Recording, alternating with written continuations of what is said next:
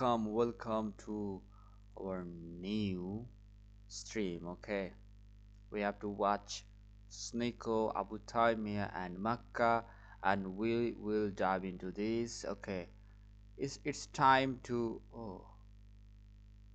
SNEAKO did Umrah, bro. Complete Umrah. Yeah, pin it there. Is that alright? Yeah, I think so. It's gonna stay falling though. If you make tuck that in. So to do Umrah yet, Chai. So as long as that's tucked in, we can sort of. That's good enough. Oh, he did 2 times Umrah. Let's walk around for a bit. Come here.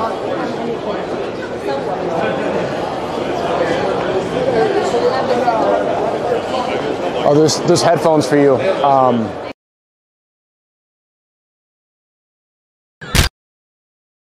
If you have no wife, I'm actually gonna smack you. Okay, ready? Really beautiful, and you have a great person. I really want them to see this beautiful view. No, keep the camera. Oh, you're right. It's effing. Is the thing connected or? Yeah. It's on. Okay, I think maybe just don't move around too much. Come back. Well, I'll just do the intro. Let me stand over here. I got to tweet it out and everything. Can they see the view? It's in the background. They can see. Okay, so Salam Alaikum everybody. Ramadan Mubarak. I'm glad to be back. We're here live in Mecca. A lot of people, they like to say, I'm in the Mecca of NBA. I'm in the Mecca of UFC. We're in the Mecca of Mecca. We're in the Mecca of the world. So it's good to be back here. We were here for Jummah last week, but I didn't get to finish my Umrah, so we're finishing it today. Inshallah, after the podcast with Abu Taymiyyah. And it's been a difficult Ramadan so far, but first time fasting, getting all the prayers in, making sure I don't miss anything. I've been wanting to interview Abu Taymiyyah again since last time. I interviewed him the day after my Umrah last November for my first Umrah, and it was a great podcast. We talked for 3 hours straight. He's really insightful. He's one of the top Islamic scholars in the world. I've been really looking. It's been hard to schedule with him because he's super busy. He's always on Umrah trips. He's always traveling the world. He's always giving speeches. He's always like guiding a group. But he's with a lot of good guys here. A bunch of Australian, Lebanese people. They look like rugby players. They all have shaved heads right now because they just finished Umrah. They're good guys, and we'll make sure that we get some good conversation and make sure that you guys ask questions today to help me out in the chat. You know, if you want to. And also projectifhard.org/SNEAKO, where we're giving away $2. For every $2 feeds one person. So I think so far we're at $20,000. So we've already fed 10,000 people. MashaAllah. We fed 10,000 people, brother. What's your name? Assalamu alaikum. What's your name, bro? That's amazing. What's your name? Oh, it's great. Faisal. Nice to meet you, bro. Nice to meet you, Faisal. We fed 10,000 people already. So projectifhard.org/SNEAKO. If you want to contribute, if you want to cleanse your wealth, if you want to feed somebody. And then tomorrow, late tonight, we're going to Dubai, inshallah. So anybody who's in Dubai, send me a DM. I want to make sure we get some good streams out there. We have a lot of good things lined up, but I want to make sure that that's really exciting trip. You know, it's not just podcasts. Some people in the community are complaining like, oh, it's boring. If you want loud, twerking, pimping, gambling content, go watch it. It's out there. If you don't like the content that we're doing here, there's hours and hours of content on the internet. But these are some of the most educational and some of the most powerful streams that we've been doing so far. I think the UK trip with all the Dawah guys in one place, I think that was extremely effective. I was really happy about that. Where's the other mic?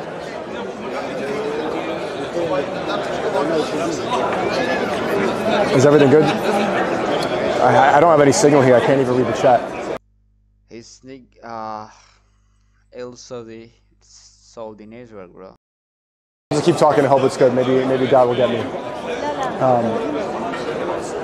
I want to continue this Ramadan trip. You know, we're not even halfway through yet, and I think it's been really effective. I think it's been very positive. And so after this month, we'll go back to the normie content. We'll go back to the screaming in Shaitan Land, in Miami and LA. We'll go back to that world and that energy. But when I'm here, when I'm in Mecca, I'm at peace. And this is the only place that I've really found and seen true peace with my own eyes.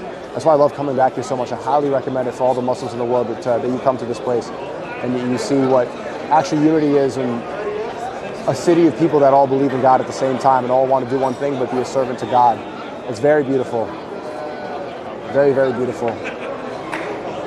And so when Ramadan's over, we'll go back to reality. It's too bad I don't get to live here all the time and get to spend my whole life here, but it's all a balance. But I'm making sure to get my prayers in and that the charities that we're running are effective. So, alhamdulillah, I'm glad to be back here in Mecca. Let's go say hi to Abu Taymiyyah.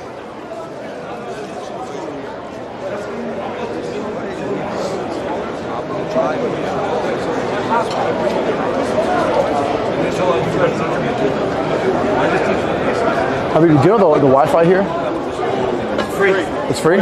Fairmont? Okay. But then you got to get your email address. Just put a fake email, right?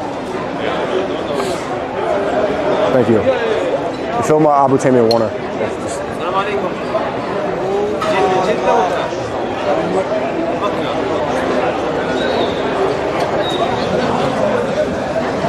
Do you mind? Yeah, if you want to sit down over here. Should we go sit down? Yeah. All right. Just double check. It should be good, thank you. Have a seat. Salaam alaikum, Abu Taymiyyah. Walaikum salam. Glad to be back, brother. If you need anything, let me How long know. has it been? 2 months? Since the last time we met? I think 3 or 4. I think it's 4. It flew by, huh? Yeah. It flew by. If you could hold this. You could put it on top of the camera, actually. And maybe you get if you find تكسر it. اليد اليوم ها؟ ايوه تكسر اليد ها؟ عادي يستاهل. It's let me make a post and everything. Do you want some? You don't drink coffee, I remember. No, I'm not confident. Before we really get cooking, I just want to make sure all the connection. One everything's of the good. sheikhs in Medina once said, I was sitting with him, right? His name is Sheikh Abdul Rahman al-Rashaydan, very well known. He reads on one of the great scholars of hadith over there, right, for years. And he tried to put the coffee in front of me. I was like, Sheikh, I'm not a coffee guy. He Yeah. said, you've been deprived. أنت محروم من جنة الدنيا يقول. Because you've been deprived of the paradise of this world. I was like, Sheikh, no, that's not my thing. How's Ramadan been? You strike me as somebody who fasting is not difficult at all. I feel like you're the type of guy that's practicing Ramadan 24/7. What do you mean? I don't eat the whole day, you mean? You don't seem like you eat much. Like normally when I lead the Taraweeh, because generally speaking, throughout Ramadan I lead every night, Yeah. right? I can't eat. If I eat too much, I'm gonna have issues while I'm leading the people, right? So I would either have to have it after the Taraweeh, right? Or I'll just end up having a mixture of iftar and suhoor at the same time. Can you explain what Taraweeh is for the? We just did a whole bunch of prayers so- after Isha. What is Taraweeh? So Taraweeh is the supererogatory voluntary prayer that we pray in the month of Ramadan to train us to be individuals who stand in the night throughout the year, right? Because from the virtuous acts that is extremely beloved to Allah is that you pray throughout the night. It is the most virtuous, superior, It's okay. It's okay. throughout the night from the supererogatory voluntary prayers that we would normally offer, right? So as I always mention, in the month of Ramadan, we're trying to train ourselves to become better Muslims outside the month of Ramadan. Right. Right, we're not just That's why I'm saying you strike me as someone who's practicing Ramadan Why we- 24/7. No. Like all 365 days a year. May Allah make us from them. We strive, we try our utmost best, we put the effort in. We always want to do better, right? We can't ever be people who settle for whatever we've been doing. Can I raise your microphone a little Yeah, higher? that's Yeah, fine. maybe just clip it up higher, close to your mouth. Guys, don't get mad at me for going on my phone. I'm just making sure everything's good and the post is up. I'm not texting anybody right now. I see that, don't worry. Yeah, I'm okay, a witness. Yeah? They get angry because they really want me to pay attention. لا، بارك الله. But it was a great first podcast that we had. It was really informational and it was effective. I think it was really good dawah. I'll tell you something, subhanAllah, here in Saudi, a lot of people watched it.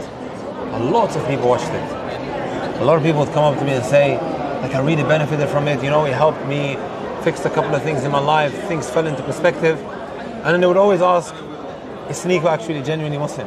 Huh? Yeah, is SNEAKO a grifter?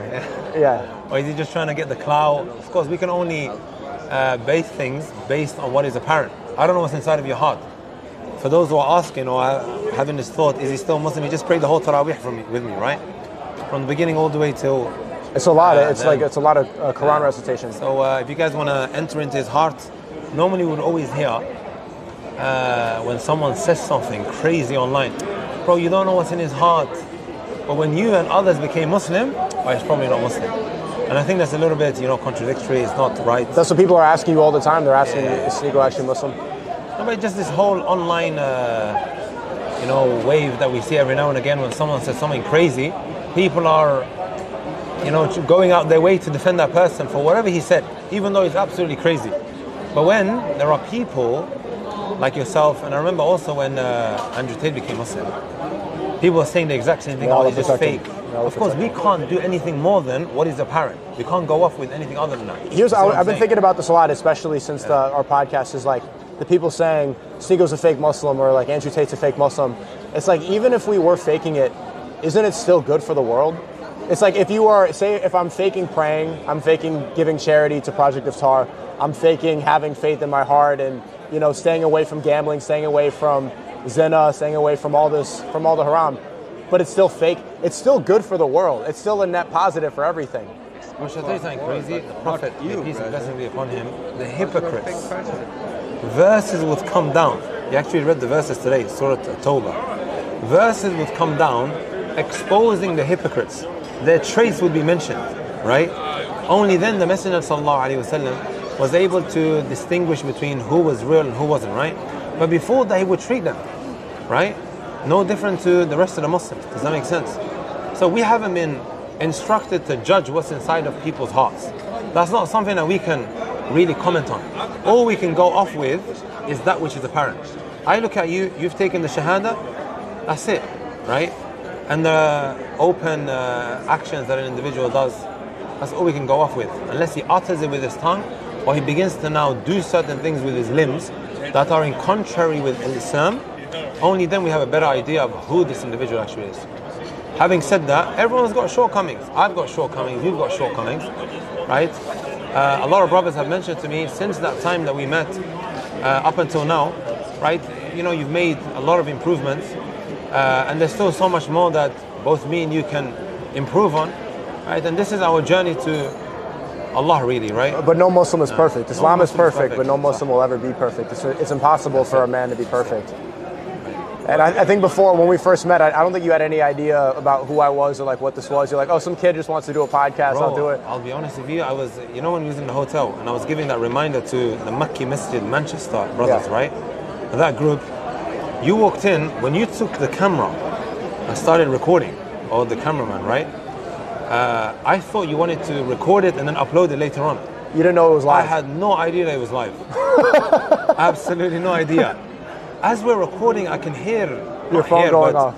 A lot of people are messaging me. I'm going onto WhatsApp and I just see a whole load of messages. And then after that, my phone just blew up. Everyone's like, I don't think, this, that. And so alhamdulillah, I think it was a good discussion that we had. A lot of people benefited from it. Yeah, they did. What have you been up to since last time? So I currently live in Riyadh. I'm doing my master's here in fiqh.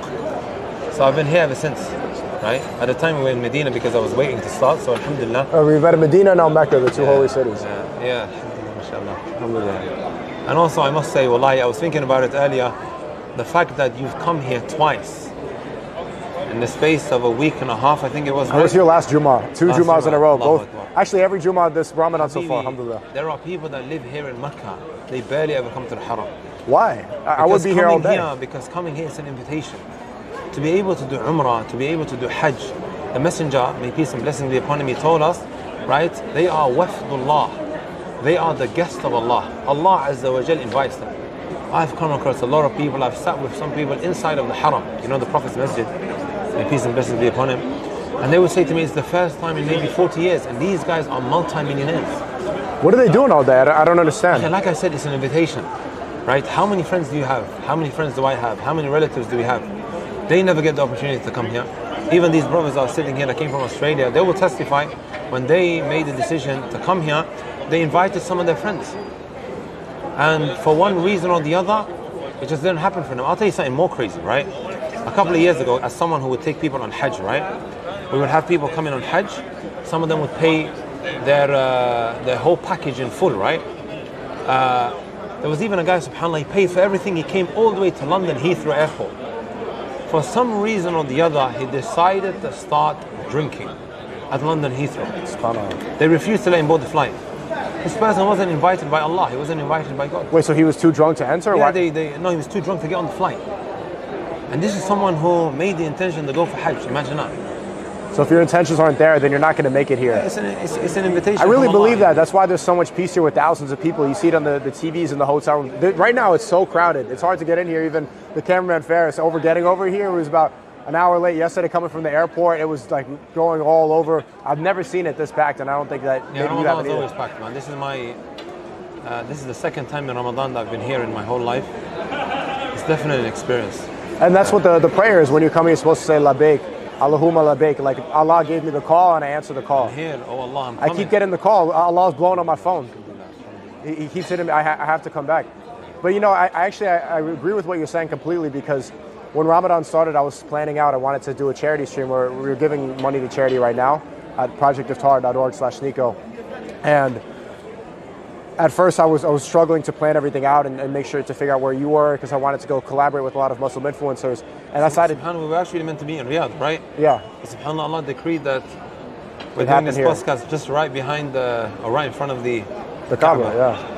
MashaAllah. And then last second, I decided, you know what, I'm going to go to Mecca. I was going to meet Warner, who's here. I'll meet him there and everything will happen. But then all this passport problems happened. And Allah told me to be patient, because like I had to wait 3 days. I decided I'm going to go, but then passport issues, visa issues, I couldn't come for 3 days. But I decided, you know, Ramadan's the month of patience. This is the month of becoming a better Muslim. I didn't let it get to me, and I ended up here. Yeah, I look at it as a boot camp, Bro, it's not fair. training camp, an institution. The month of Ramadan is a lifeline for you now to flip your life around, right? I hear people throwing around this term, Ramadan Muslim. Ramadan Muslim. They'll see a sister walking into the masjid in the month of Ramadan, yani half wearing a hijab. Oh, this girl, she only wears a hijab in the month of Ramadan. No, I think there's two kinds of people. We can maybe categorize the people into two. There are people who tell themselves, as soon as Ramadan finishes, on the day of Eid, I'm going to go and do whatever I was doing maybe before the month of Ramadan. That's the wrong mindset to enter into the Ramadan with. And of course, that's problematic, right? And then you have another person, he uses the month of Ramadan as a stepping stone to better himself. Yes, you're still going to make mistakes after. You're not going to be sinless. But this person now has made the decision. He has the mindset. He has the thought process. I'm going to flip my life around. And this is what is expected from everyone, right? I'll tell you something funny, right? Last year, I've said it a couple of times in a lecture.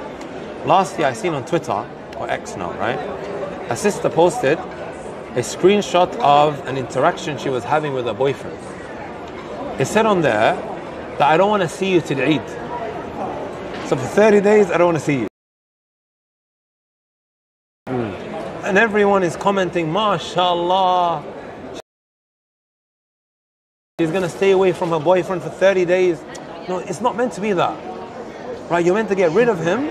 Khalas, yani. And everyone's just clapping and getting excited over that. And no, this is a flawed mindset of how we should treat the month of Ramadan.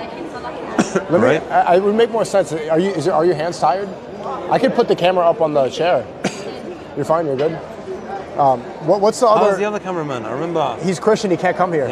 Yeah. I mean, like, how is he doing? He's doing all right? He's doing okay. He's doing okay. I tried to give him dawah, but he's still. Yeah. He's still struggling. What was his name again? Needles. Needles. Yeah. I really liked him last time when we had a good interaction. You did? What do you remember of him? Yani, you're talking about the brother that was with us, right? Yeah. The white guy. Yeah, the white guy, yeah. I felt a bit sorry for his hands there. Why? He was recording for like what? 4 6 hours of it. Yeah. But luckily, you know what's funny? Because he can't come to Mecca because he's Christian. I met Faris on the plane. Coming here, I was like putting out stories, trying to find a cameraman. انت خيط في الطيران ها؟ Yeah. الله أكبر. وأنت مكاوي. You're from the people of Mecca. Inshallah, you come here every day, to the Haram. What else should we do as Muslims? You know, I saw some people on the internet saying like this Ramadan doesn't feel like all the other Ramadans. It doesn't feel special. I remember as a Christian, some people would say that during the Christmas season, oh, it doesn't feel like Christmas. What do you say to people that, for me, it's my first one. This is Ramadan season, man. How do you feel? I feel amazing. Fasting has been great. I've been rejuvenated so far. Spiritually nourished. Huh? I'm not looking forward to Eid. I'm enjoying this process. But what would you say to the people that are not feeling Ramadan, the spiritually? Well, it depends actually what you're doing. What is it exactly that you're doing in the month of Ramadan in order for you to feel like that, right? A lot of people think in the month of Ramadan we only stay away from food, drink and sexual intercourse. Ramadan is so much more than that, right? We are trained to become individuals who are conscious of God, individuals who fear Allah, you know, fully with their hearts and then with their limbs. There's even a very powerful statement of one of the companions of the Messenger, may peace and blessings be upon him. He said, when you fast, إِذَا صُمْتَ فَلْيَصُمْ سَمْعُكَ. Make sure your ears are fasting. Make sure your eyes are fasting. Make sure your tongue is fasting. Right? From what? From sins, from lies, it's all sorts, right? These sins that we fall into in the month of Ramadan is only going to hinder our progress. You see what I'm saying? We're meant to stay away from all of that. It's not just food, drink, khalas. You know, I've fasted on that day, on to the next day. No, it's not necessarily like that. Like I said before, it's a boot camp, right? It's an institution for us now to become better Muslims thereafter. So if you're now messing around after you've broken your fast, you're really not, you know, fulfilling the objective of Ramadan. So I can't drink at Eid? Can I have what? No, bro, alcohol? No, of course not. No, okay. Do you drink? I can't commit zina No, during Eid? Okay. Nothing like that at all, right? I'm joking, brother. No. You can't do any of that. Whether it's in the month of Ramadan, whether it's outside the month of Ramadan. It's actually more severe for you to do it in a holy place or in a holy time. Like sinning here is a lot different to when you sin back home, for example. It's multiplied just like your prayers are multiplied. Yeah. So the more virtuous a place is, the greater or the more severe the sin is going to be. And also the more rewarding your acts of worship are going to be when the time is virtuous and when also the place is virtuous as well. Mm-hmm. But how do you feel more connected during this month? For the Muslims that aren't feeling... Bro, when you see everyone doing the acts of worship together, right? Bro, that's very inspiring, honestly. It has there's a vibe to it. Everyone's praying together in the night, fasting in the day, right? I always tell brothers and sisters, especially our sisters who struggle with the hijab, right? Like if you think about it, isn't it more easier for us to do acts of worship in the month of Ramadan? Like for example yourself, because everyone around you is doing it. You're the sum of the people that you're around. Yeah. If the people around you are not doing certain acts of worship, you're going to struggle as well. Does that make sense? I remember even in the first podcast, I remember mentioning this, the man who killed 99. Did I mention it? Maybe I did, maybe I didn't. I don't remember. The Prophet, may peace and blessings be upon him, he told us about a man who killed 99. Right? Like he was a bloodthirsty individual, barbaric person. Used to kill people for fun, yeah. Right? And then someone directed him to a monk, and the monk wasn't a knowledgeable individual, right? So he asked him, is it possible for me to be forgiven? The monk said no, so he ended up killing him as well. And then he asked again, where can I find a person of knowledge? He eventually was directed to a scholar, and the scholar gave him the correct advice. What does that show you? Right? You go to the right people. You don't just go to any random individual to seek Islamic advice. There is, right? Or there, you have to go to a person of speciality. You don't just go to any random individual to get knowledge. Unfortunately, today on TikTok and everywhere, everyone just gets the information from anyone and everyone, right? Right. So anyways, after going to him, he told him, leave where you are. Right? This place that you're in, where you're killing people, leave where you are and go to such and such place. انطلق إلى أرض كذا وكذا فإن بها أناس يعبدون الله فاعبد الله معهم. Go to so and so place. There is a group of people there that worship Allah. Go and worship Allah with them. What is he saying here? Here you're going to struggle because the people around you are going to have a direct influence on you. Over there you got people that worship Allah. You're going to find it easier to do so, right? And it helps a lot. Do you find it easier to... You went to LA since the last time I saw you, correct? I went to San Diego. San Diego. California, right? There's a lot of brothers in San Diego. Yeah. Sheikh Uthman's from there. Yeah. No, I went to the brothers over there that are with Sheikh Uthman. I don't know, have you ever been to Florida?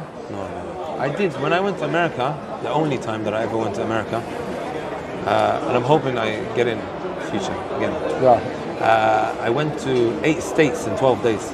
Oh wow. Yeah, it was 8 states in 12 days. Florida wasn't one of them. There's almost I told no you Muslims. last time in Minnesota, which you didn't. Yeah, you wanted to have meet. much Did you information. invite me to go to Minnesota? Wallahi, akhi, they'll be more than happy to. I don't know. What's in Host you, Minnesota? man. Corn? White people? No, man, I told you before. It's like Somali Central. Somali Central, right, That's right, it. right. They say the biggest Somali population after Mogadishu, which is the capital of Somalia, is in Minnesota. Wow. Yeah. They came were there, very, they said, very I'm the welcoming. captain now. Very welcoming, mashallah. Florida, there's no Muslims at all. So I find it difficult to stay on deen and to stay, you know, to lower my gaze and all these things over there. Would you recommend Muslims stay in the West and try to push the message of God, or do you recommend that they go to some place Wallahi, where there's more Muslims? I honestly believe it depends on the person. It's something that is circumstantial. If someone is able to have that influence around the people, or on the people around him, then it's better for him to be where he's going to be more closer to Allah Azza wa Jalla in that sense. Right? However, some, they are the ones that are being influenced all the time. Right? He's the product of his environment. Instead of being someone who's able to have an effect on the people around him, he's being affected all the time. So he has to save himself. He has to go where he's able to worship Allah a lot better, more closer to him. So it depends on the person. Right? Like for me being, let's just say, right, moving out of the West and just staying in the East, is that going to be productive for me? I don't think so. I think I can be a lot more productive being around people who need a da'wah, impacting their lives and so on and so forth. Do you ever see the criticisms from, since we've been doing these streams, people are criticizing, saying like, the invaders are telling people how to live in the West because, you know, we're wearing thobes and... I thought we lived in a country where freedom of speech is the core of their values. Right. Right? You're able to do whatever you want. I know there was a lot of Islamophobes having to go at you. Oh yeah. Maybe they are saying today. all sorts. Yeah, up until this very day.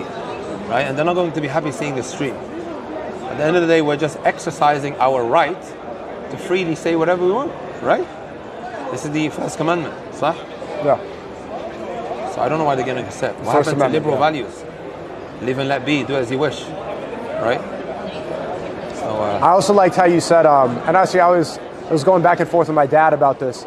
I agree that you said that music is the voice of Satan. I agree completely. You know, one thing that I've cut out 100%, even like now when I scroll on Instagram or something, I hear a song, I stop listening to the reel or whatever. I go to the next. I'm trying to completely deprogram my mind of music. One thing that I've also been noticing is I've been on a lot of car rides, a lot of plane rides, and I don't feel the need to have music. But when I'm in Miami, like if it's silent for 5 seconds in the car, I turn on a song, I turn on music. Can you explain to the people and also to my dad specific, because he's like, I love music. Music is like, it uplifts my soul. And I see where a lot of people are talking about that. I think some music's worse than others. Obviously hip hop, they put it at a certain frequency in order to get you to dance and be violent. And the lyrics are all pushing you towards drugs and towards zina. Some music, I can understand why people think it's uplifting to the soul, but why is music the voice of Satan?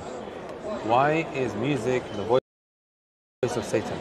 So we can maybe look at this issue from a number of angles, right? We as Muslims, we take the instruction of Allah. If He tells us to stay away from something, we stay away from it. We listen. Right? We listen to whatever He says.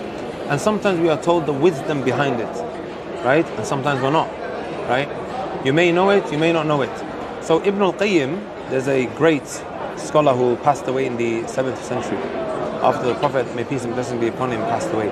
He mentions a whole load of reasonings as to why music is going to destroy your soul. One of them is the statement of Abdullah ibn Mas'ud. He says that music, it produces hypocrisy inside of your heart. Okay. Right? And it ends up affecting your acts of worship and your relationship with God. Right? How does it produce hypocrisy? Okay, I'll tell you.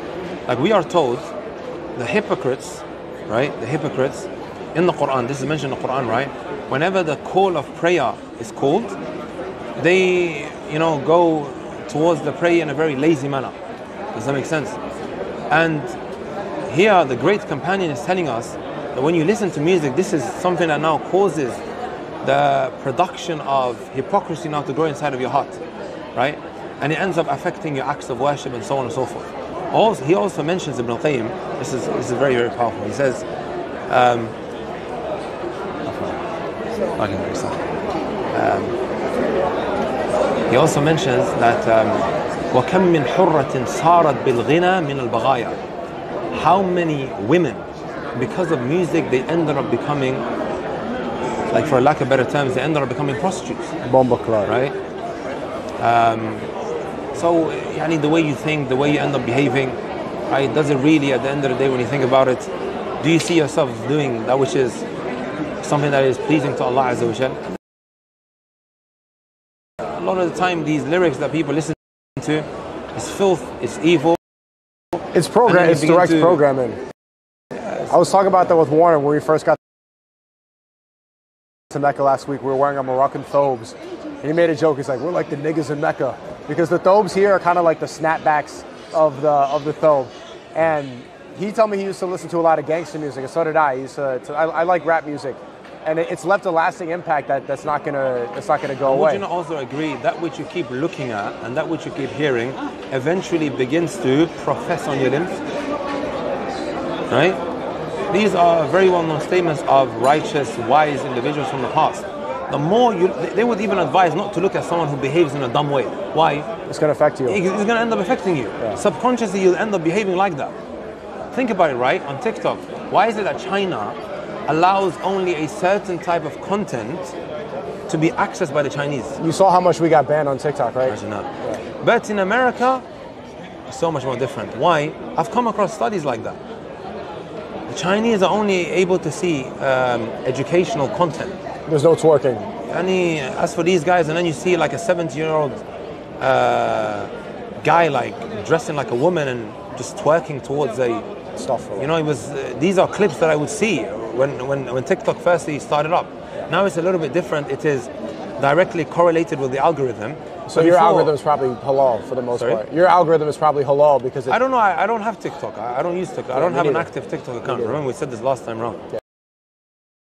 Someone comments, Mujahim plays wave. What is wave, bro? I don't know. And my name is not Mujahim. My name is Muzehid. And I did this live stream for sake of Allah. The only reason. Because I'm not sleepy. Okay. Go to watch that. Yeah. And then you got people behaving like this because of what they keep seeing. They normalize it. When you keep looking at something, you begin to normalize it in your day-to-day life. And then the people see it, they get shocked because they're not used to seeing that. But because you've been looking at it all the time, you've been hearing something throughout your day, you end up behaving like that. I used to see myself back in the day. When I would listen to music, I would start acting like them. And then my dad would see me walking on the road, trying to do these breakdancing moves. Yeah. When I was a young kid. You could breakdance? No. This Arabic guy, he comments, bro. Mujahid in Arabic, mashallah, alhamdulillah for brother passers-by. Thank you for this name, Mujahid. Okay, in Arabic.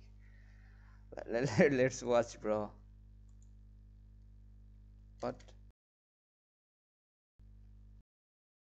Listening to, and what I kept on looking at, I would start doing these movements just as I'm walking. You know, as a young 11-year-old, 12-year-old, my dad would see this and he would tell me off for doing so, but it affects you. Right. You know? Do you think that, they have that term Noor, right? N-O-O-R. It's that, people said that to me after I reverted, like, you could see the Noor in his face, to where if you're surrounded by halal when you're praying and you have good thoughts, it reflects on your face. But if you have ugly thoughts, you're around ugly people, you're doing ugly things, it starts to grow and wear and tear on your body. Face. Like, we have a tradition, the cousin of Prophet Muhammad, may peace and blessings, actually said this, right?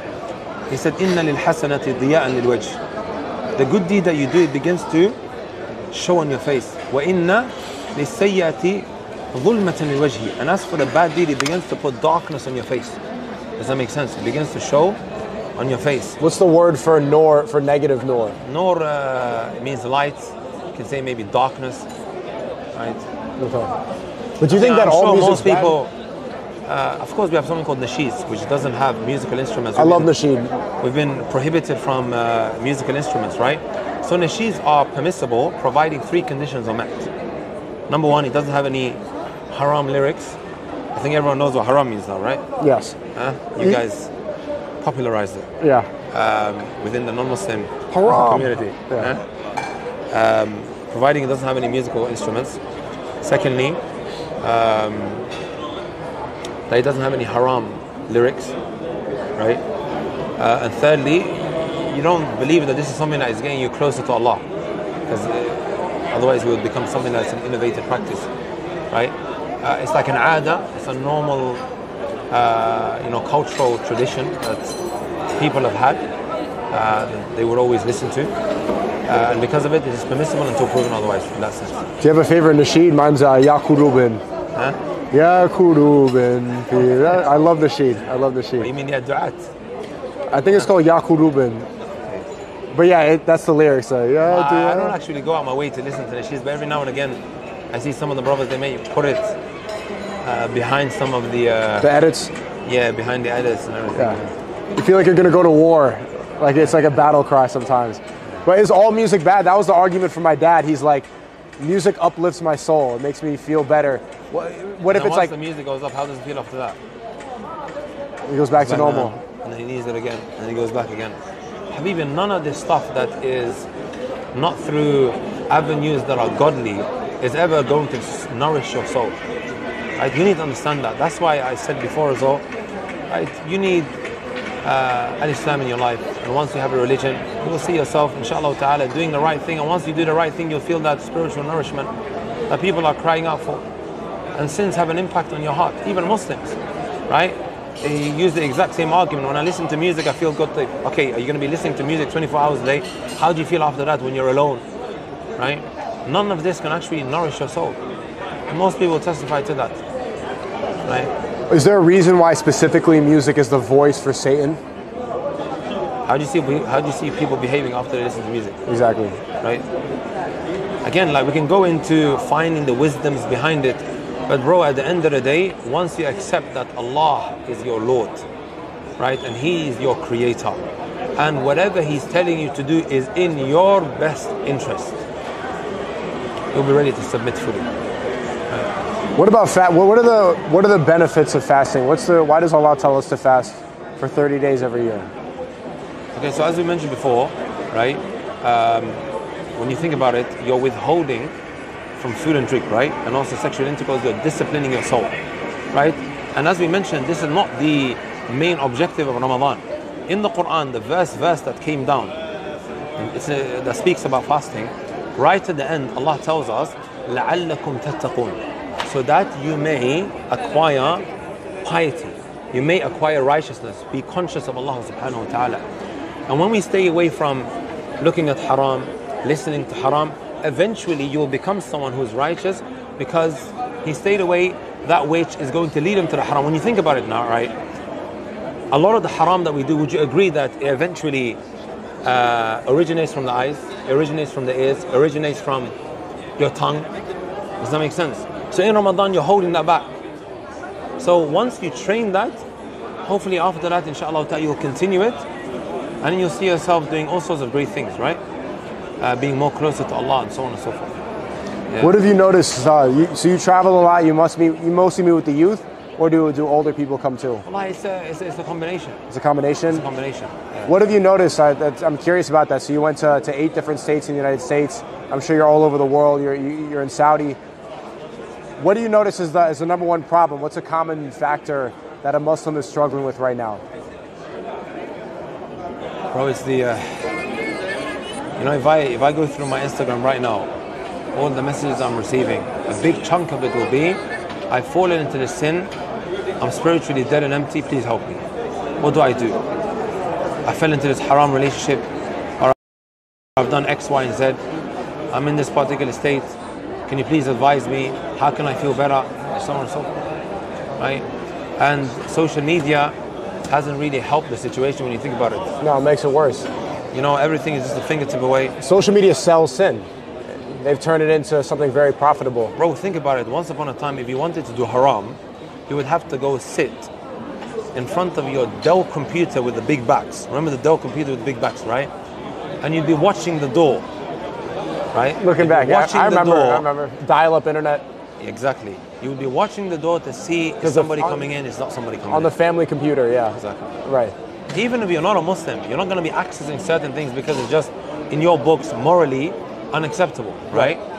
Or looked down upon or shunned. Right. Now you just stumble upon it, and you click a reply, you click a tweet, and you see it.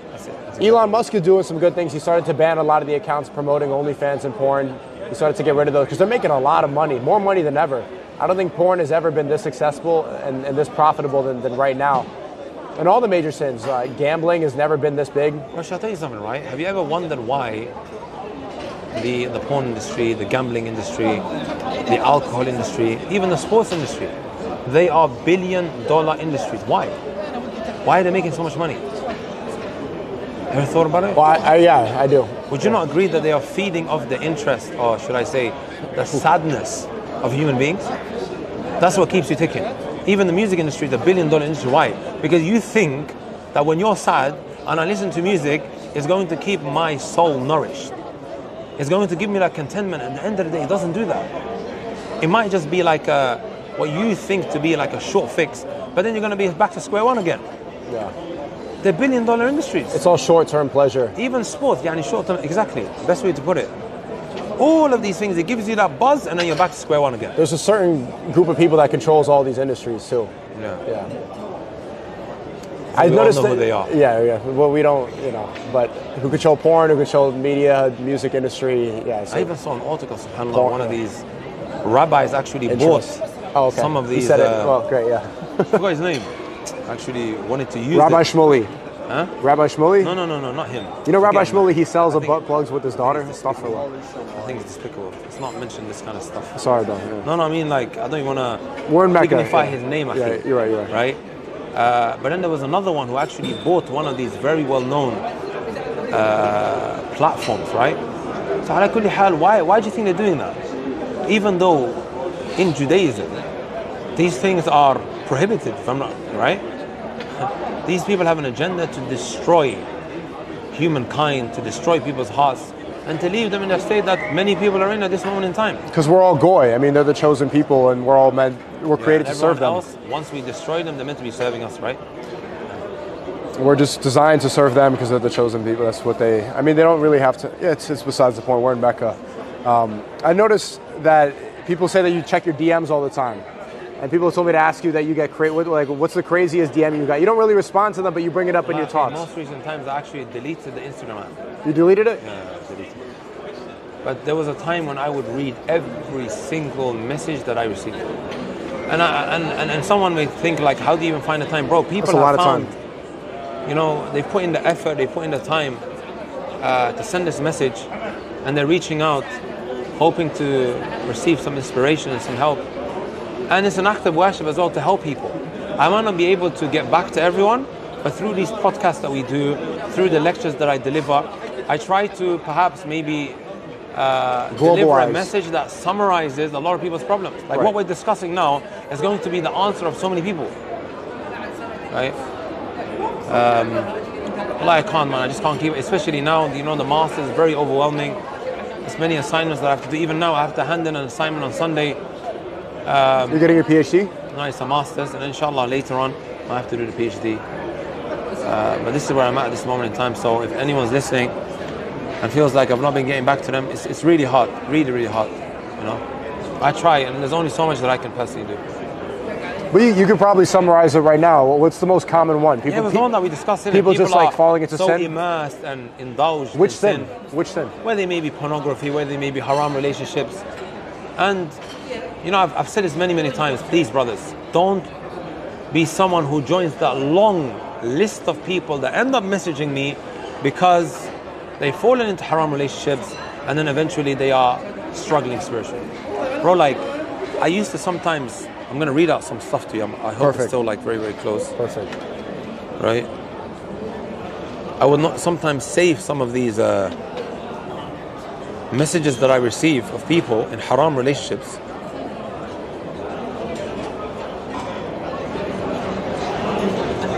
Okay, here's one of them, look. This is an email that I received. Assalamu alaikum, Sheikh. My name is Hassan. Oh, I shouldn't have mentioned his name. Qadarullah ma sha'a. Some people are saying L College. That could be anyone, inshallah. And I really need your help majorly. Your advice, I really don't know where to start. I keep falling into the same sin over and over again. It's really hard to escape it, but I'm trying. I'm trying to be a better Muslim. I'm trying to quit music, right? I don't listen to music nowadays. I read the Quran and I still, right, don't feel the happiness in me. I pray my salah and I don't feel happy. I give charity and I don't feel happy. That's not all. When I sin, I don't feel guilty, right? Sometimes we sin and it ends up affecting our acts of worship. Does that make sense, right? I make myself feel it and then I just cry to Allah. That's when I feel a heaviness on my chest. I want to feel happy, Shaykh. When I do good things, then I want to feel really guilty. But we need to understand that the sins that we fall into has consequences, right? A lot of people think that when you sin, the only time that you have to answer to Allah is when you meet Him on Yawm al-Qiyamah. Bro, it has consequences. Oh, just the other day, I was reading a thread. Somebody sent me a thread pertaining to pornography, right? And this is a non-Muslim. Was talking about that when you, engage in pornography, you're going to become someone who feels so alienated. You're going to feel so unproductive. It's going to affect your finances. This is a non-Muslim saying it. I have the thread. I'm sure I saved it as well, right? It might be a good idea to actually read out. So people realize that when Islam tells you something, right, it's not a backwards religion. These people only find out later on and only then you begin to accept it. When Allah and His Messenger told you 1400 years ago. Well, a lot of people need to burn their finger on the stove before they realize it's hot. Let me see if I can find it.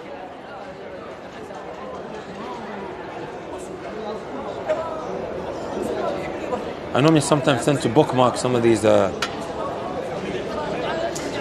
Here we go. Here we go. I received this. Someone said to me, it might come in extremely handy. This guy's account, masculine ego, right? He said, porn is the worst sin to humanity. I agree. Right? It corrupts the soul faster than any other. He says, block anyone sharing it. Men, porn will ruin your life. Here's why. Ban porn. He says, My life also, it weakens your brain. Yep.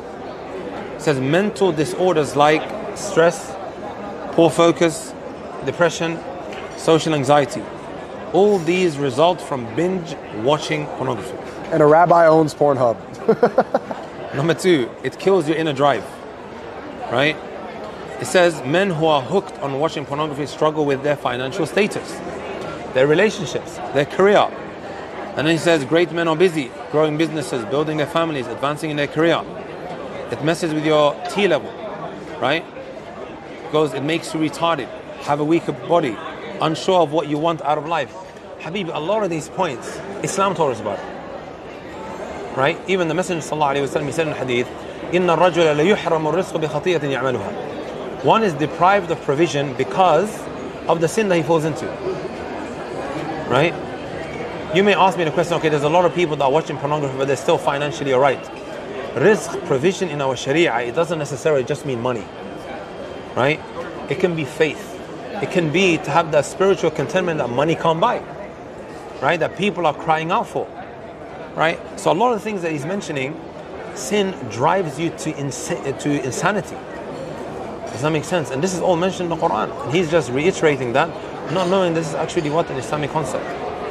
Unfortunately, we have even Muslims, it requires them to hear like a study or to come across a news article before they smell the coffee. Just accept that the religion of Islam is the true religion. Allah Azza wa Jalla is the Almighty creator that's created all of us. And He knows that which is best for us. And it's all mentioned in the Quran and the Sunnah of the Messenger sallallahu alaihi wasallam. This is where we take our religion from. The Quran and the Sunnah of the Messenger sallallahu alaihi wasallam upon the understanding of the companions. And it's all there for people to see. Right? I just at times, these kind of articles or these kind of posts, right? Whenever I come across it, I just use it as a support for whatever I'm saying. Right. Perhaps there may be someone who is more than happy to take it from here or from these sources than maybe when Allah says something. Does that make sense? And of course, humankind, they are always, right, improvising and they are always developing, right? So, I'm still so surprised. I'm so surprised that you read every single DM. The fact that you have the time maybe to slow down. Maybe like 2 years ago, I was doing it a lot. Even now, I try to the best of my ability, but I don't have the Instagram app anymore. I've deleted it. What made you delete Instagram? I just didn't want it to occupy me, right? Didn't want, like, I'm the type of person, when I see someone struggling, like, I'm gonna stop whatever I'm doing. And help him, yeah. Right? But Mashallah. now it's become so much, You can't do like, it. I can't, like, I just It's can't. impossible, yeah. This is why, like, it's my dream to see so many brothers giving da'wah. Right? There's just not enough of them, right? Instead of brothers going after one another, having envy towards one another, and this is extremely rampant. In the Right. da'wah scene. Well, yeah, even outside of the da'wah scene, whether it's in the da'wah scene or outside of the da'wah scene, it's a human characteristic that people really struggle with. Like, it's my dream. Like, I get happy when I see a brother who's got something to offer. He's wanting to benefit his community. Akhi, I push him forward. Right? I can't go around and give da'wah in every single locality, in every single city. We want brothers to go and, spread the khair, spread the goodness. The internet's probably the best place to do it instead of going all these places. In the UK, we were able to get a lot of the guys in the same room, which I was really happy about. I was really happy about. What are you studying now? Are you saying that? What do you have your masters coming up? What exactly is it? Is it masters? The way it basically works is, for a whole year, you're going to be attending classes. They train you now to become someone that is able to write theses in Arabic language in your speciality, your takhasus. So at this moment in time, I'm attending different classes. Like, one of the classes that I'm attending or one of the subjects is contemporary and modern day occurrences, and how do we actually deal with it? What is the Islamic ruling, and how we deal with some of these contemporary, modern day issues that surface into the real world, right? How do we deal with it? Does that make sense? How much longer till you're done? So it's 1 year, and then after that I'm going to start writing my thesis on something that... What's your thesis on? No, I haven't chosen it. Okay. But I've got some things in mind. Can you tell me? Let's leave it, inshallah. Okay. I might tell you off camera. Do you have a favorite hadith? That's Yeah. one you do. I'll tell you.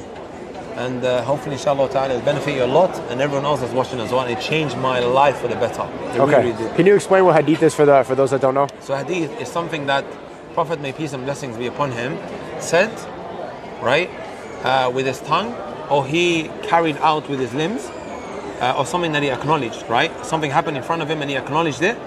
This will be considered a hadith, something that goes back or is attributed to the Messenger sallallahu alaihi wasallam. So is it hadith to eat dates after? Yeah, because the Messenger sallallahu alaihi wasallam done it, right? That's not sunnah? Yeah, that's sunnah. So hadith is what the Messenger done, and sunnah is the exact same thing. Okay. Something that is recommended for you to do, that the Messenger, may peace and blessings be upon him, done. Does that make sense? So one of my favorite hadith is, you don't leave something for the sake of Allah, except Allah will give you that which is better. It could be that you're involved in haram. You're watching a certain something, or you're engaging in a certain something. You have certain financial dealings that is displeasing to Allah, and you're fearful of poverty if I was to leave it. You leave it, see the doors that Allah is going to open up for you. Bro, countless people that I've spoken to who sought my advice, I'm dealing with haram. I've got this haram job, right? And I'm scared if I leave and this is going to happen. Bro, we've all left things, and Allah never abandoned us. He never ever abandoned us. And I believe in what Allah says and what the Messenger, may peace and blessings be upon him, says. And Allah does not fail in his promise.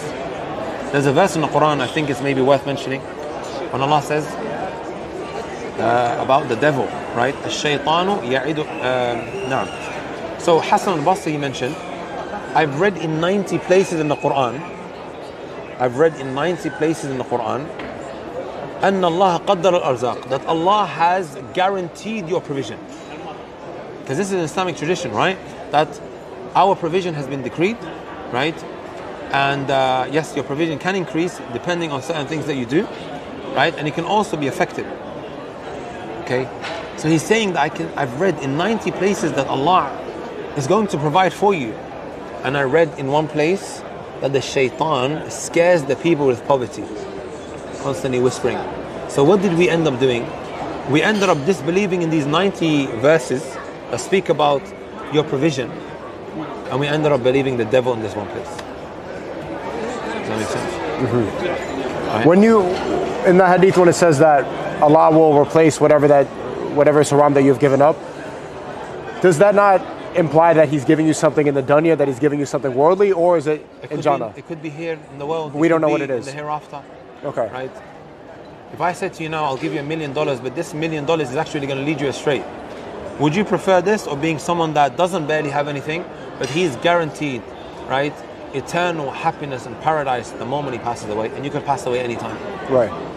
But imagine if I was offered a $20 million gambling deal. Yeah. Imagine I rejected that. Yeah. Imagine if I still don't make it to heaven. I mean, inshallah, perhaps maybe That would have that'll been a be the waste. reason. No, but Allah gives us chances after chances after chances. Yeah. Right. Good job, bro. And I know you turned that down, right? Yeah, I did turn it down. If I didn't turn it down, I wouldn't be here right now. I'd be clicking fruit back in Miami. Imagine that. And it could be maybe because you turned that down that you're in this wonderful place now. That is why. Meeting these wonderful brothers. This is a better experience. Brotherhood. Yeah, it is. Right? This is more And valuable you're, than money. SubhanAllah, like when I think about your situation, right? Like you're only increasing and becoming a lot better. There's still, so much more that we can do, right? But you're getting more and more better, right?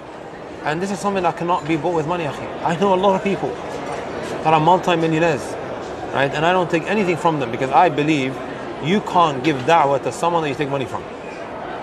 That's the principle I have. That's not hadith though. That's your own hadith. It was narrated by Abu Taymiyyah, innit? Right? Point is, Take the money, man.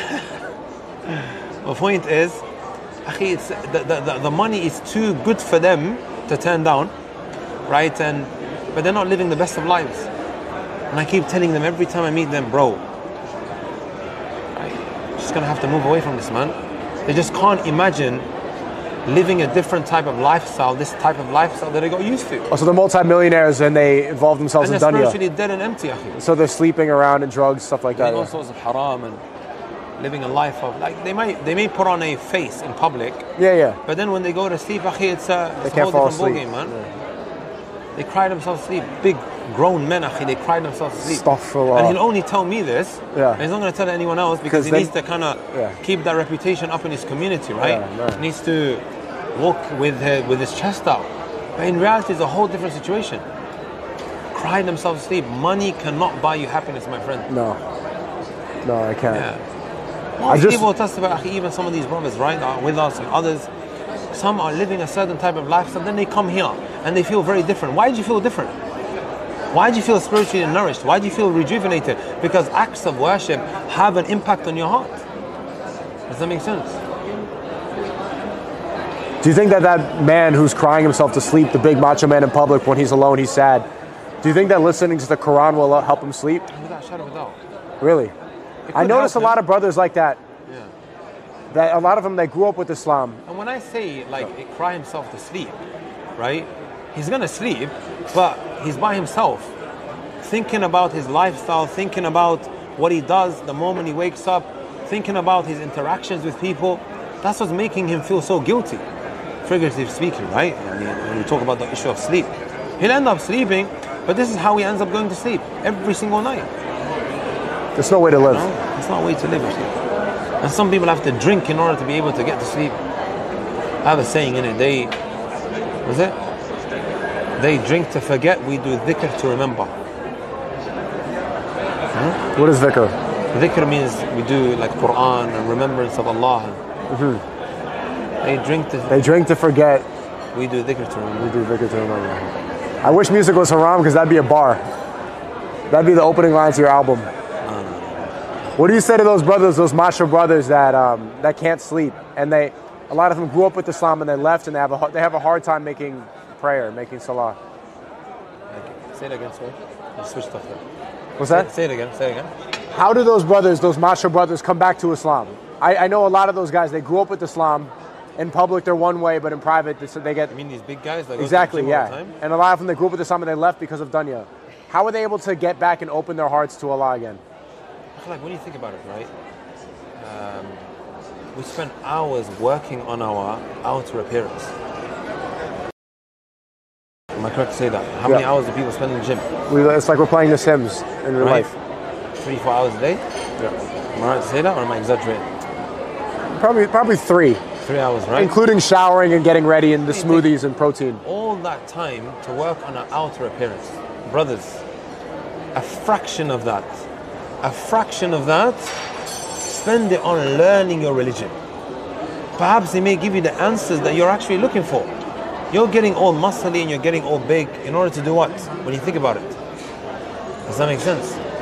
Spend a fraction of that just working on your heart. The Messenger, may peace and blessings be upon him, he told us, إِنَّ اللَّهَ لَا يَنْظُرُ إِلَى صُوَرِكُمْ وَلَا إِلَى أَجْسَادِكُم. Allah does not look at your body, He doesn't look at your outer appearance. But rather that which He looks at is your heart, yani the state of your heart, and also your actions. This is what's really going to matter at the end of the day. I'm not saying don't work out. Go work out, my friend. Yeah. You know, Islam encourages you to be strong and healthy. It's good. Wrestling is a sunnah. Exactly. The companions would wrestle. And keeping fit is good. But the point is, when you're spending so much time doing that, and also for the wrong intentions, right? Because you're trying to pull a certain somebody. And you really, when you think about it, right? So you need to work out your soul as much as you work out your muscles. Let's give some time to that. Think about it. You're spending 4 or 5 hours on your outer appearance. Even sisters, how many hours do they spend in front of the mirror? Probably 7 hours a day. What's you exaggerating? No. Huh? More than the brothers? Yeah, more than the brothers. 7 hours. Some brothers are on the same page. I'm not going to lie. I never said that. He said that. Huh? You can cancel him, not me. What the? I think it's maybe what? 3 hours? 4 hours? We need to look at the sister's screen time and see what it's at. على كل حال. يعني all of that in order to what? Right? And then you're dead inside. And that guy they're trying to impress. I wanted to ask you this. How much should we pray for dunya? How much should we pray for worldly things? And how much should we focus on getting to the afterlife? Sometimes when I pray and I'm here, because I'm thinking, there's extra rewards, I'm in Mecca. Oh, I could pray for, like a beautiful wife. Or I could pray for halal wealth, these things. Is it even the right thing to pray? Why not? Akhi, ask Allah whatever you want. Ask Allah whatever you want, my friend. Huh? If we don't ask Allah, who are we going to ask? Isn't that selfish? Right? No, why not? Should I even be praying for that? May peace and the Messenger, may peace and blessing be upon him, he says, "Man lam yas'alillah yaghdab alayhi." Whoever doesn't ask Allah, Allah becomes angry with him. Whatever. Whoever doesn't ask Allah, right? Allah becomes angry with him. Allah wants you to ask him. Right? There's even some lines of poetry. When you ask the people of, when you ask human beings today, there's only so many times that they'll help you, right? And eventually they get tired of you. Does that make sense? They eventually get tired of you asking them all the time. But Allah, just the more you ask him, the more He loves it. Right? So of course, our number one priority is to get to Al-Jannah, to get to paradise. We ask Allah, even there's a comprehensive dua, a supplication the Messenger would make. May peace and blessing be upon him. رَبَّنَا آتِنَا فِي الدُّنْيا حَسَنَةً وَفِي الْآخِرَةِ حَسَنَةً وَقِنَا عَذَابَ النَّارِ. What does that mean? You said it by the Kaaba, right? Exactly, yeah. See, I know some stuff. Come on. Oh Allah, give me the good of this world, and also give me the good of the hereafter, the best of it. And I'm protecting from the hellfire. Look how comprehensive that is. Right? Sometimes you ask for something very, very specific, but Allah gives you that which is more better, because He knows that's more better for you, or something else because He knows that's better for you. Does that make sense? So you may be asking for a particular job, but Allah ends up giving you something else, because He knows in the long run that's so much more better for you. So when brothers and sisters, they come here and they ask for something, they don't get it, they shouldn't feel like Allah's not answering their call. He answers it in a different way. There's a narration, there's a statement of the Prophet, may peace and blessing be upon him. You either get it now, or you end up getting it in the hereafter, or, right, it could be that you make this dua now, and Allah eventually protects you from some evil that would have come your way. Perhaps that puts things into perspective. And it could be you're asking for a certain somebody, and you think that person is the love of your life, and there's no one else on the face of this earth that can make you happy. That can make you happy, but it just doesn't work out. And it could even be that you end up getting married and then you divorce. Yeah. Right? What happens later on down the line? Allah gives you someone that has traits and characteristics that the mind can't imagine. This is when you say, if that didn't happen, I wouldn't have this today. Wallahu ya'lam wa antum la ta'lamun. Allah says this. Allah knows best and you don't know. Right? He knows the best of our affairs. How many a time have you found yourself in a situation where you so badly wanted this? I can say this about myself in so many situations. I'm thinking, why isn't it happening for me? But then something else happens later on the line, and I say, oh, it's done. Now it makes sense. Right. But because we're so limited in our understanding, right, we struggle to see the bigger picture. That's just how our brains are. We're very limited in the way we think. Right? We are deficient as human beings. That makes sense. And then when it ends up happening, I feel so great. Right? Has that happened to you? You've understood that Allah gave you what you really needed and not what you wanted? Shut up, without. I'll give you an example, right? Okay. I so badly wanted to do my master's in Medina. Right. You've seen how tranquil Medina is. Medina. Yeah. More peaceful than Mecca, yeah. A lot more peaceful. Everybody says that. Right? In its own way. In its own way. Everyone says that, yeah. I really wanted to do my master's there. Can I wear it like this, or is this haram? No, but you would only do that when you get there. I can't wear it like this now? It's just falling You're off. trying to show off the... No, it's just falling off. your biceps to the... I've been in the gym camera. 4 hours a day, Aki. Huh? شاهد من الكلام. Like, I so badly wanted to do it in Medina, my master's. And it just wasn't happening. All of my friends, I have like a group of friends where one of them is Algerian, the other one was Nigerian, one of them was Russian. We were very close with one another, right? All of them were saying, I'm going to get accepted, and they wouldn't. You know what happened? All of them got accepted except for me. And the Libyan brother as well. All of them got accepted. You're the only one that I did wasn't the only one. And they thought I would get accepted. Right. Because I had a very high GPA. I thought you would get accepted too. Yeah, I was hoping as well. I had a very good GPA, and I did very well in my master's entry exam as well. Why did they decline you? I'll tell you after. I'll tell you now. Was it because of this podcast? No. Okay. I'm talking about, this is time ago. This is well before our podcast. Okay. No, it's got nothing to do with that. I'm joking, bro. Yeah. And then it didn't happen. I packed my bags. I remember my wife was crying. She really badly wanted to, spend more time in Al Medina, and we just had to leave. Right? I took my khuruj nihai, my final exit, and I left.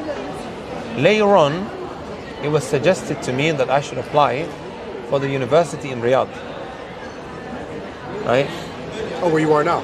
Yeah, where I am at this moment in time. And everyone says, I don't know, man. But a lot of people here in Saudi Arabia, they say that's the best university for Islamic jurisprudence, right? It has that kind of reputation. So anyways, I didn't even know that. Eventually, I accepted to apply. It required a lot of convincing for me to even apply, right? I applied, and then I got in. What happened? Fast forward now 2 years, I'm at the university. A brother not so long ago said to me, I think it was a Nigerian brother, he says, I believe Allah brought you to Riyadh for a reason. I said, hey, what? What is this reason? Because I know if you were in Medina, you wouldn't have been able to study. Why? So peaceful. Many. No, it's just the amount of people that come, they ask for pictures, they ask for meetups, they ask for link-ups. It gets overwhelming for me. Right? When we met each other in Medina, Yeah. I was in this study circle where I would read hadiths to the teacher. I was memorizing some hadiths and I read it to the teacher. For every 5 minutes, somebody would come take a picture. They want to take a selfie. Tell them no.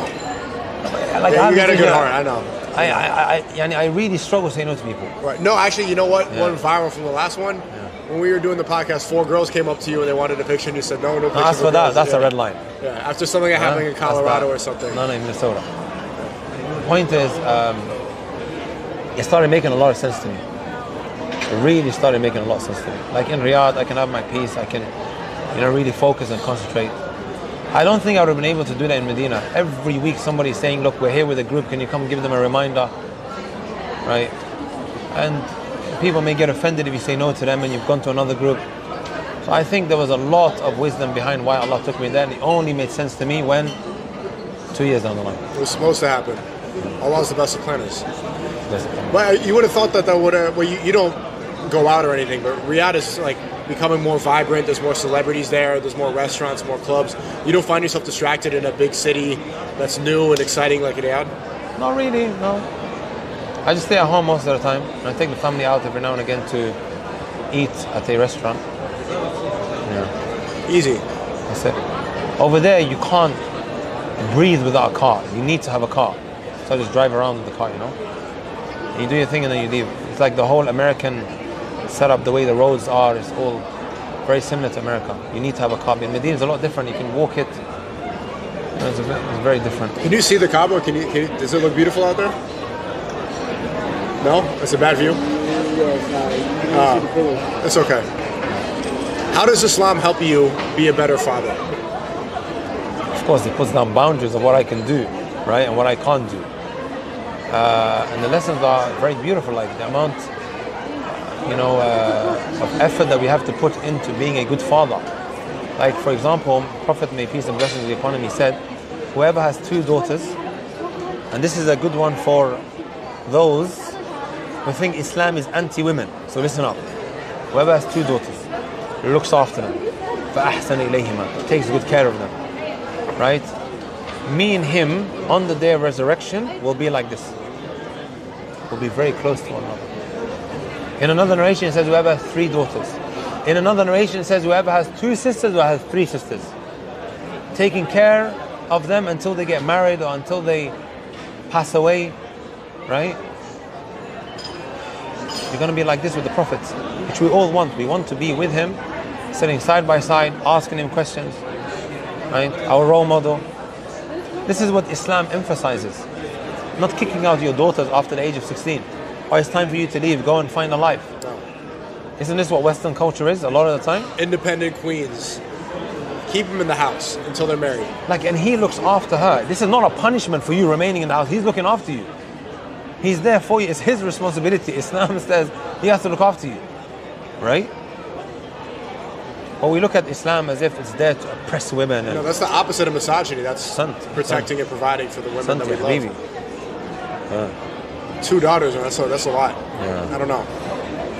I don't think there's any ideology that gives women more rights than Al-Islam. However, you know what happens a lot of the time? A sister gets married to a guy. She's ignorant and he's ignorant as well, right? He starts doing certain things which he associates to Al-Islam. This is how I should treat you. This is what I should do. Wa ila akhiri, right? And she thinks to herself, if this is Islam, you know what? Islam is a very misogynistic religion. I don't want anything to do with it. Does that make sense? And she doesn't know any better. She doesn't know how to distinguish between what real Islam is and what this guy is doing. And she goes, you know, I'm going to become a feminist. Whenever I deliver a lecture about feminism, I first start off with all the ahadith, all the narrations of Prophet Muhammad, may peace and blessings be upon him, that emphasized on the role of women in our society. It's so funny you said that just now because 6 sisters just appeared. I don't know if they can see in the frame, but it's like as you were saying that, 6 sisters just like evaporated and directly behind you. It's so funny. What do you mean evaporated? I mean, not evaporated. They just appeared right behind you, right as you're saying that. Do you get called a misogynist too? No? And the thing is, I like when I speak about women-related issues, especially about feminism, I'm not there to attack them. I'm there. My objective is to make you understand that this ideology doesn't serve your interests. No, it's anti-women. I'm giving you all of these narrations. Islam is telling you X, Y, and Z. One of the last advices that Prophet Muhammad, may peace and blessings be upon him, gave was, look after your women. Look after your women. As-salah, as-salah, the prayer, and also emphasizing the importance of looking after your women. Before he passed away, he was on his deathbed, him saying this. And even in the last great, huge gathering that they had, those who came for Hajj, right? There was 120,000 people there. He talked about the importance of women and not, oppressing them, not harming them, and so on and so forth.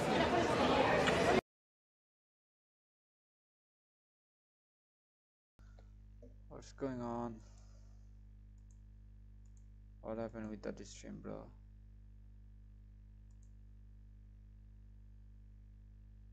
What happened? Ya Allah. Oh my Quran, ended up becoming a Muslim, yani. Remember that guy? Yeah. A white man. And who else? Yani, most recent times, Allah. Every now and again you come across it. There's a lot of people that are accepting Islam recently. Royce Jones, Jiu-Jitsu. Even the other guy, what's his name? Sean, I think his name is? Sean who? Sean King or something? Is that Yeah, his name? Sean King. Sean King. Also, Who's that guy that goes, yeah? Lil Jon. Lil Jon just accepted Islam. I don't know. You have no idea. You don't listen to music, so you don't. Yeah. But yeah, a lot of people are coming. People that have said. And that's subhanAllah. Look, if all these people are looking at Islam, I just want to invite everyone to have a look. I think it was Will Smith the other day that came out and said he read the Quran. He read the Quran. Right. It really has opened the people's eyes to He needs to get away from that shaitan wife he has, though. That'd be the. You wouldn't speak on that. I'm sorry. Yeah. What's the best way people get away from haram relationships? I always tell sisters. And I tell brothers, pull the plug right now. Wallahi, it's a decision you'll never ever regret. It's a decision you'll never ever regret. You know the hadith we mentioned earlier, you don't leave something for the sake of Allah, except Allah will give it out which is better. You know? What if they just get married? What if they're in a haram relationship? We tell them to make tawbah first, innit? To repent to Allah for the haram that they were doing. And then what's tawbah? Repentance. Okay. Repenting to Allah for the wrong that they've done. And then pulling the plug, wallahi, it will be the best decision you've ever made.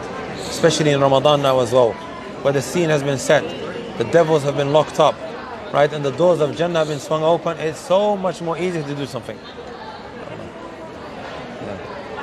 Oh, thank you. Finally. Yeah. I think our cameraman from Makkah has become tired. Yeah. Thank you, bro. You good? Huh? Yeah. Take off the backpack too, just make sure the HDMI is okay. Do you mind, do you think you could ask for more coffee? Yeah. Thank you, bro. Jazakallah. Thank you, bro. The camera battery's good? What's that? Oh, yeah, we're doing great. We just got started. We just got started, or are we finishing up? No, we just got started. I'm keeping you till Fajr. I'm keeping you till Fajr, Aki. You sure you don't want some coffee? No, I'm not. I don't drink coffee. Can you put the light next to the camera? Just prop it up there. Like it could fit right there.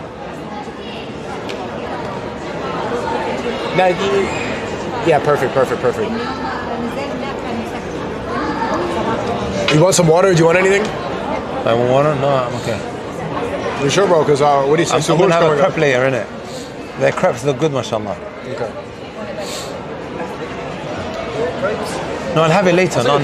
Yeah. Later. No. No, I'm okay. No, I'll have it later. I'll take a crepe, yeah. I'll take a crepe, inshallah. I'll take a crepe. I'll have it later. You're saying our brother Abu's tired. You sure you don't want something? Do you want anything? Do you want to? No, I'm right now. Okay. How's the stream coming along? We're doing good, man. We're doing good. Yeah? You guys, you can make sure to ask anything you want. Are they asking questions on there? Yeah, they are. You see the questions? They are. Yeah, I'll show you. You can read them.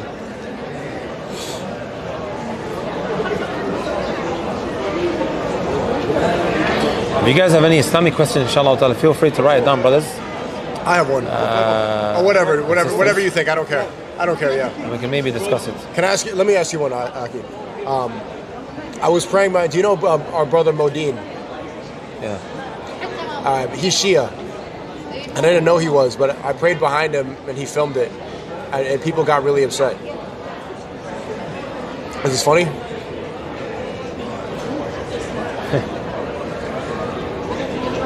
Yeah. Modine is an interesting character. He has reached out to me in the past. Inshallah, maybe this time around when I go to the UK, I'm going to have a discussion with him, hopefully, if I get the chance. But he's someone that requires... salam to you, all those. Wa alaikum salam, guys. Who is it?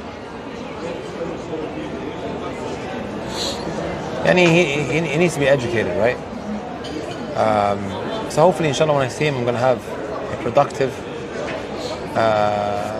beneficial discussion with him. You have plans to meet him?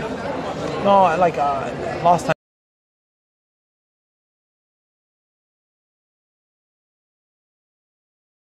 Around, I tried to have a sit down with him, but I just couldn't find the time. Hopefully, maybe we can have a productive, mature discussion. Bismillah ta'ala. I don't think he himself is like an educated individual, even with what he believes. He's pretty smart. He's He's more of a... I think he just makes a lot of gimmicks, doesn't he? That's what I've seen. Yeah. So inshallah. Is it okay for a Salafi Muslim to pray behind a Shia? Wallahi, it depends what this individual actually utters and what he believes. Because the Shias are of different levels, right? You have, of course, the Zaydis in Yemen, and I don't believe that they have fallen into anything that takes them out of the fold of Islam. Does that make sense? Of course, there are violations that they've fallen into, and then you have, of course, from amongst them who curse the companions. And this is now something that takes you out of the religion of Islam. Or curses our mother Aisha, the wife of Prophet Muhammad sallallahu alaihi wasallam. However, not all of them do that. So if somebody was to now pray behind a certain someone that ascribes to Shi'ism, they would have to actually be evaluated of exactly what he believes. Does that make sense? I don't know what he believes. Like, I honestly don't know. It was different. The rakat was different. He went down like more times than I was used to. And then what he was saying was that instead of saying Subhana Rizin, he was saying... I know the Zaydis in Yemen, right, and in other places as well, they pray very differently to the Twelvers, right? And of course, when it comes to the prayer, it has pillars. If he's missing out on certain pillars that have been agreed upon in Islam, then that salah will not be valid. Does that make sense? So you have that from another angle as well. That makes sense. Since that was the first time I really heard about Shias was our first podcast. Since then, I saw some videos. I was looking it up. I saw some guys in the UK are like, Shia Kufar. What are you going to do with Shia Kufar? It's like I saw some rituals. They like spank a sword on their head. They're bleeding everywhere. Should we do? Are they even considered Muslim? It seems so different. Like I saw there's rituals. I don't think it was in Iraq. It's all red in there. Of course, all of that is baseless. To be beating yourself, mourning, right? On the day when, on the what do you call it, the yearly anniversary of when Hussein passed away. It was the grandson. That's what that is, the red room and all that. Sorry. That's what that is. When they're all in the red room. That's an anniversary. When they start whipping themselves like this, with the sword and a bleeding. day every single year, when they come together and they start mourning. And in Islam, we don't mourn, in such a way more than the appointed time. Doing it yearly is not something that is Islamic. We're happy. I have a khutbah, I have a Friday sermon that I delivered last year where I talked a little bit about this. So I want to direct everyone to go watch it, inshallah. It went pretty viral. It's called The Killing of Hussein. Ashura, the month of Muharram and the killing of Hussein. So please, with an open heart, do watch it, inshallah ta'ala. So can they considered? Are they still considered Muslim? People are saying, like I said, it depends. Depending on the belief that individual has, it depends. So what is Salafi? So I don't believe it's correct for one to say Shia are kuffar like that, unrestrictedly. Right. No, it needs to be elaborated. It depends what that individual believes. Which Shia, yeah. Yeah, which type of Shia is he? What is he actually uttering with his tongue? What is he saying with his limbs? If he's saying Ya Ali to the Kaaba, is that... And if he's calling onto, Ali save him from the hellfire. Yeah, that makes sense. That's something that takes out the fold of Islam. And I witnessed it in front of the Kaaba, and I think we said this last time round, right? This is something that takes out the fold of Islam, and I'm not going to bite my tongue saying that. But again, does every single one of them believe that for us to make this blanket statement? No. It wouldn't be fair to say so. That's fair. No. Well, I didn't even realize I was Salafi, but based off what I believe, which I thought was just Islam. We as Muslims, right, and this is every Muslim, his doctrine should be the Quran, which is in the Quran, right? And also the Sunnah of the Messenger sallallahu alaihi wasallam, and then upon the understanding of the companions, right? Because they witnessed the revelation coming down upon the Messenger, may peace and blessings be upon him, and they saw how the Messenger sallallahu alaihi wasallam propagated that. Are you with me? And they understood it in a particular manner, and this is how we should try to understand how the religion came down, not based on my understanding or my grandfather's understanding or my sheikh or someone like that. All of us have a role to play in conveying to the people what the understanding is.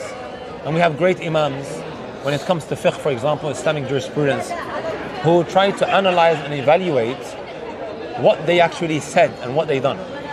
Right? Great imams like Imam Abu Hanifa, Imam Shafi, Imam Malik, Imam Ahmed. Right? They tried their utmost best to come to a conclusion of what exactly we should do, how we should pray and how we should fast and so on and so forth. So we have these great scholars that play this role in trying to make us understand what the Quran says, what the Sunnah says, and how the companions understood it and so on and so forth. That makes sense. What were the companions, what were their ideas about the enemies?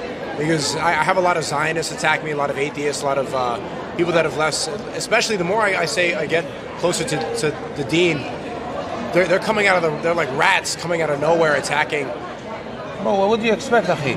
What would the companions say about that? How would they treat them? I'll tell you about the Prophet, how he used to deal with these enemies, They went to war. right? They went to war with them. So, we know that the Messenger ﷺ was harmed in the early days of his message, right? He was harmed a lot, right? His own family members would be harming him. SubhanAllah, even his father-in-law, Waraq ibn Nawfal. Sorry?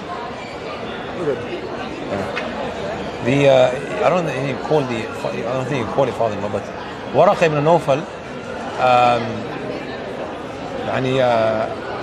he said, subhanAllah, to the Prophet ﷺ, ما جاء أحد بمثل ما جئت به إلا أوذي. Never does anyone come with that which you came with except he's going to be harmed. Right? You're going to be harmed. If you try to call to the truth, you're going to be harmed. People are going to try and oppress you. They're going to try and get you cancelled. This is what comes with speaking the truth. Does that make sense? Yeah, man. Even Prophet Moses, he was harmed. We are told about this in the Quran. And in the Sunnah, he was harmed a lot by his people. Right? Pharaoh tried to harm him, right? So anyone that comes with the truth, it's like a package that it comes with. وَلَقَدْ كُذِّبَتْ رُسُلٌ مِّن قَبْلِكَ فَصَبَرُوا عَلَى مَا كُذِّبُوا وَأُوذُوا. You know, we are told, like in the Quran, that messengers and prophets that came before you, they were harmed for the truth that they were spreading.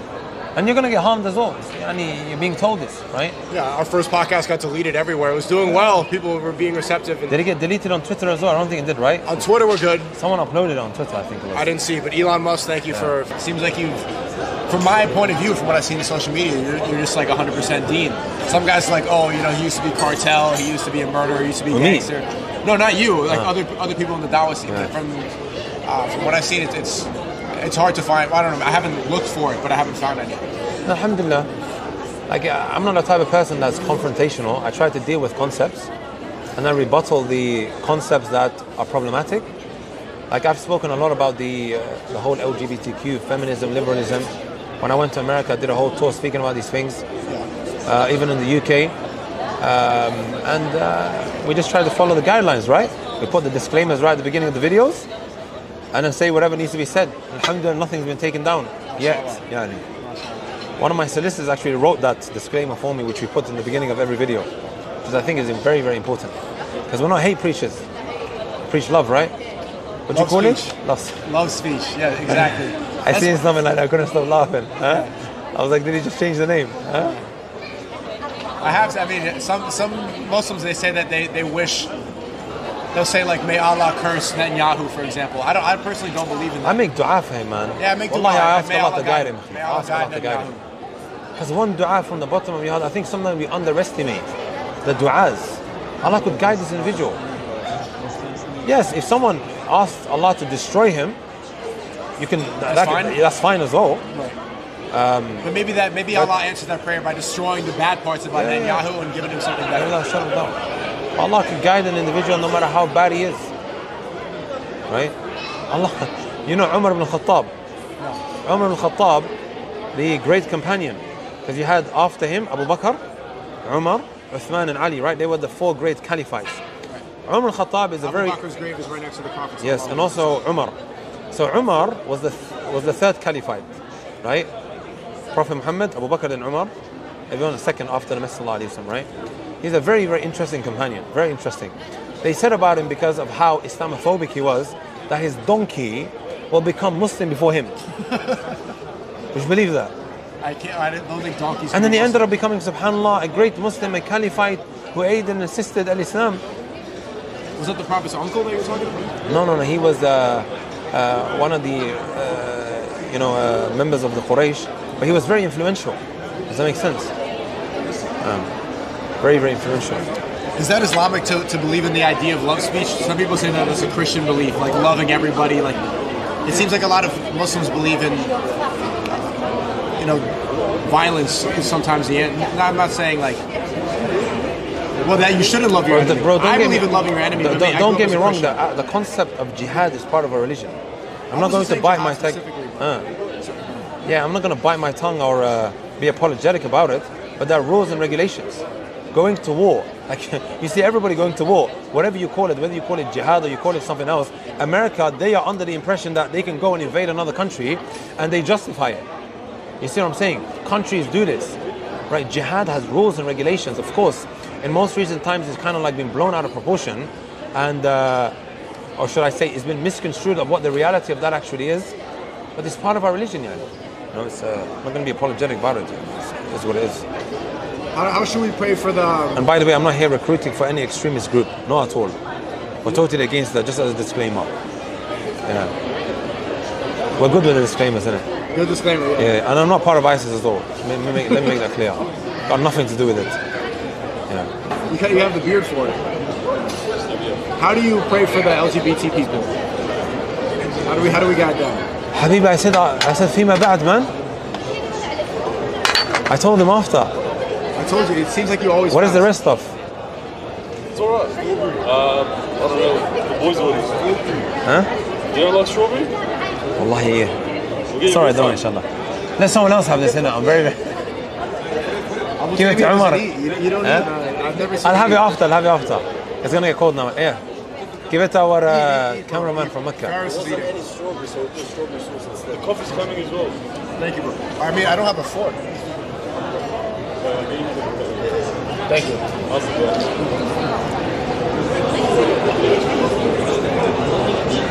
You sure you don't want anything? Yeah, I'm alright, man. I'm gonna have it after.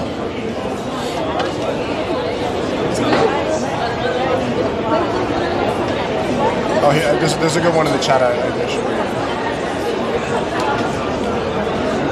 I mean, yeah, there's people in the chat saying they're lonely. I don't know what to do, bro. Abu Taymiyyah reads every single DM, so you can DM him. But how do we guide these the LGBT people? Like, what's going on? Since from my point of view, I barely see them anymore. They're not that prevalent. They died down now? I think it was a wave, right? There was a big wave like last summer, right? I feel like it died down a little bit. It died down. I think Allah accepted du'as of many righteous people. When you see them walking around in public now, it's funnier. It used to be more like normalized to see like a transgender trainee walking around, and now people point and laugh because it is ridiculous to see a grown man. We as Muslims, when we see someone disadvantaged, let's call it that, disadvantaged. Are you calling them retarded? No, I'm not saying that. I'm a love speaker, right? Disadvantaged in that day, those who have chosen this kind of life. The Messenger ﷺ told us that when we see somebody in such a manner, the dua is, what was the dua again? Alhamdulillah الذي عافانا مما ابتلاهم به وفضلنا على كثير من خلق تفضيلا. Ya Allah, you know, we thank you for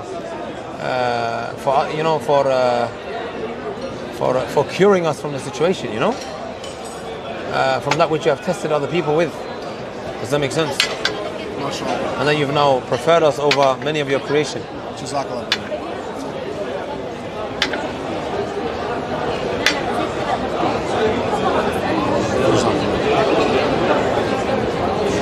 argue about this with my dad all the time. Some people criticize me because I think gay people are just possessed. I think they're just possessed by shaitan. And they say that it's bad, so they're just born. Some people are born gay. I don't believe that. Something must have happened. Either they were molested or they're possessed. So thank you. Something must have happened to them. There's jinn in these people. Is that a correct belief? Well, of course, sometimes when you get possessed by the shaitan, you start doing all sorts of things. And the whispers of the devil, like when you're around certain individuals, that they themselves are under the influence of what the shaitan is saying. Shaitan has managed to get the better of them, and then they start, right, speaking to one another and influencing one another. You're going to start seeing yourself behave a certain way. It's what we mentioned earlier, right? If you're in a society now, or you're in a circle of friends where certain things are normalized, it's only a matter of time before, you know, you've given in, or you've begun to normalize these kind of things, right? May Allah guide them. I mean. Have some. Have a date or something. I'll have some. I don't think I've ever seen you eat.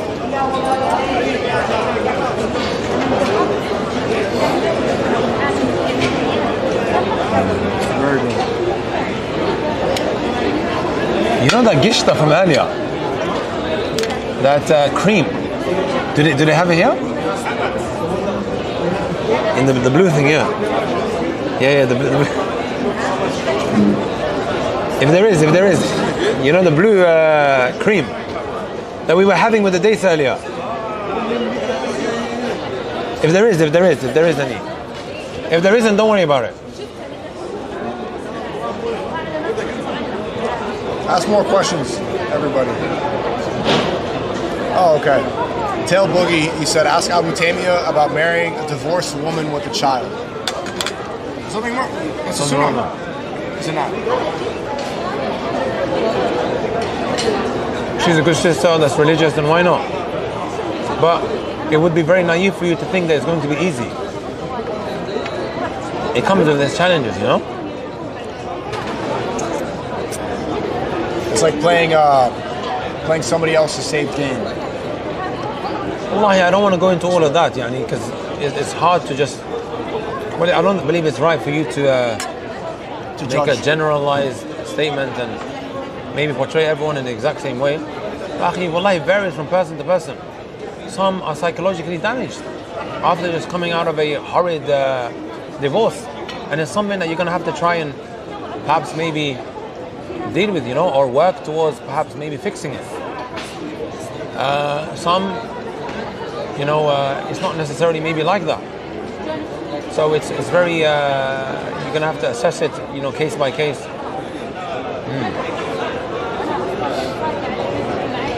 Some people are asking about if you know any stories about Abu Bakr. Radiallahu ta'ala anhu. What's that? The companion Abu Bakr? Yeah, Abu Bakr. Abu Bakr was the greatest companion after, from amongst the companions, he was the greatest person after Prophet Muhammad, may peace and blessings be upon him. He carried the message of Islam after the Prophet sallallahu alaihi wasallam. He was the most virtuous among them. One thing that always really touches me about Abu Bakr, radiallahu ta'ala anhu, and because we're in the month of forgiveness, I think it's worth maybe mentioning, right? He had a cousin called Mistah ibn Uthatha. When Mustah was in Makkah after Abu Bakr migrated to Al-Madinah, and he came to Al-Madinah, he didn't have any sources of income. His only source of income was what Abu Bakr was giving him. So charitable, so generous, so kind. He would help out the people around him, right? Mistah committed a very grave crime. There was a time when a slander was spread about his daughter Aisha, radiallahu anha. Who was she? She was the wife of Prophet Muhammad. Responsible for most of the hadith. Right? Is that correct? And she narrated a lot of the hadith. Right? She narrated many of the hadith. Long story short, the slander that was spread by the hypocrites, that she had actually committed haram. Right? They tried to accuse her of having committed adultery. Imagine that. This is the wife of the Prophet. Aisha radiallahu ta'ala anha. Why were they accusing her of that? The hypocrites in it. They're trying to harm the Messenger sallallahu alaihi wasallam. And from amongst those who partook and participated in the slander was his cousin, Mistah. Abu Bakr became furious. He said, from this moment on, I'm never going to help him ever again. Because he was his only source of income, he's helping him in Iraq, right? So then, subhanAllah, a verse was sent down. After Aisha radiallahu ta'ala anha was cleared of these allegations that were being pinned up against her, right? A verse came down, the people of virtue should not, right? وَلَا يَأْتَلِ أُولُو الْفَضْلِ مِنْكُمْ وَالسَّعَةِ أَنْ يُؤْتُوا, right? People of virtue should not be people who stop helping those who had migrated from Makkah to Al-Madinah, meaning his cousin. You shouldn't stop giving him more, ya Abu Bakr. Right? Like put yourself in his shoes. Imagine someone insulted or spread something about your wife, or he spread something about your mother or your female folk, slander them, accuse them of having committed zina. What our reaction would be? He said, I'm just not going to spend on him anymore. So after this verse came down, he was instructed to وَلْيَعْفُوا وَلْيَصْفَحُوا, pardon and forgive. Wouldn't you love for Allah Azza wa Jalla to forgive you? Right? Not only did he forgive him, which is a very difficult thing to be doing anyway, but he continues spending on his cousin. That's not an easy thing to do. This is from the virtues of Abu Bakr radiallahu ta'ala. Right, he forgave him and he continued spending on him. So as soon as he heard the verse, right, he submitted to the command of Allah Azza wa Jalla. And he said, yes, I want Allah to forgive me as well. The verse states, wouldn't you love for Allah to forgive you? Go and forgive others. He says, yes, I want Allah to forgive me. And he forgave him. Sometimes we hold grudges, especially in the month of Ramadan, over the most trivial of things, right? We don't want to forgive others. We don't want to clear our hearts. We continue to hold these grudges.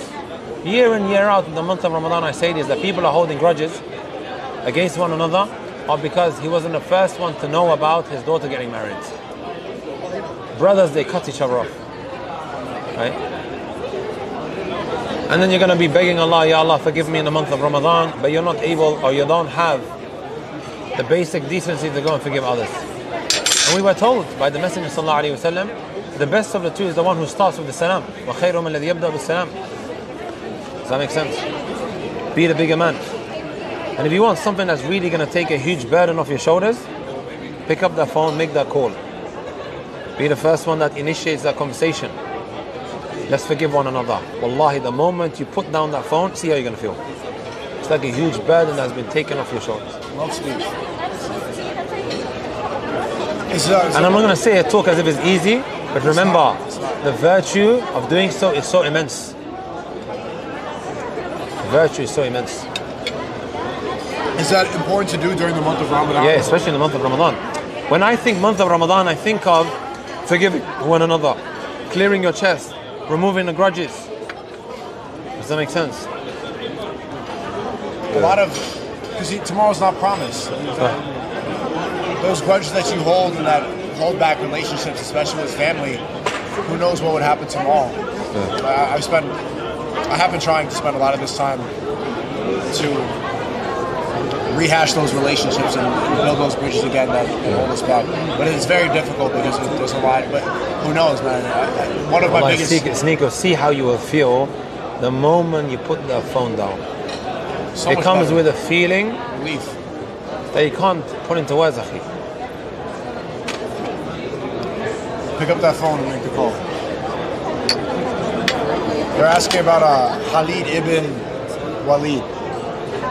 Is that a companion? Yeah, he was a great companion. Do you have a favorite story of his? My favorite story. There's a story that's attributed to him that he one time drank poison, right? To prove a point to them, you know? And never died. He didn't die from the poison. What was he trying to prove? He's trying to prove to them, look, from the great karamat, you know? Karamat. That Allah Azza wa Jalla, through His permission, He can make something happen, you know? That is out of the norm.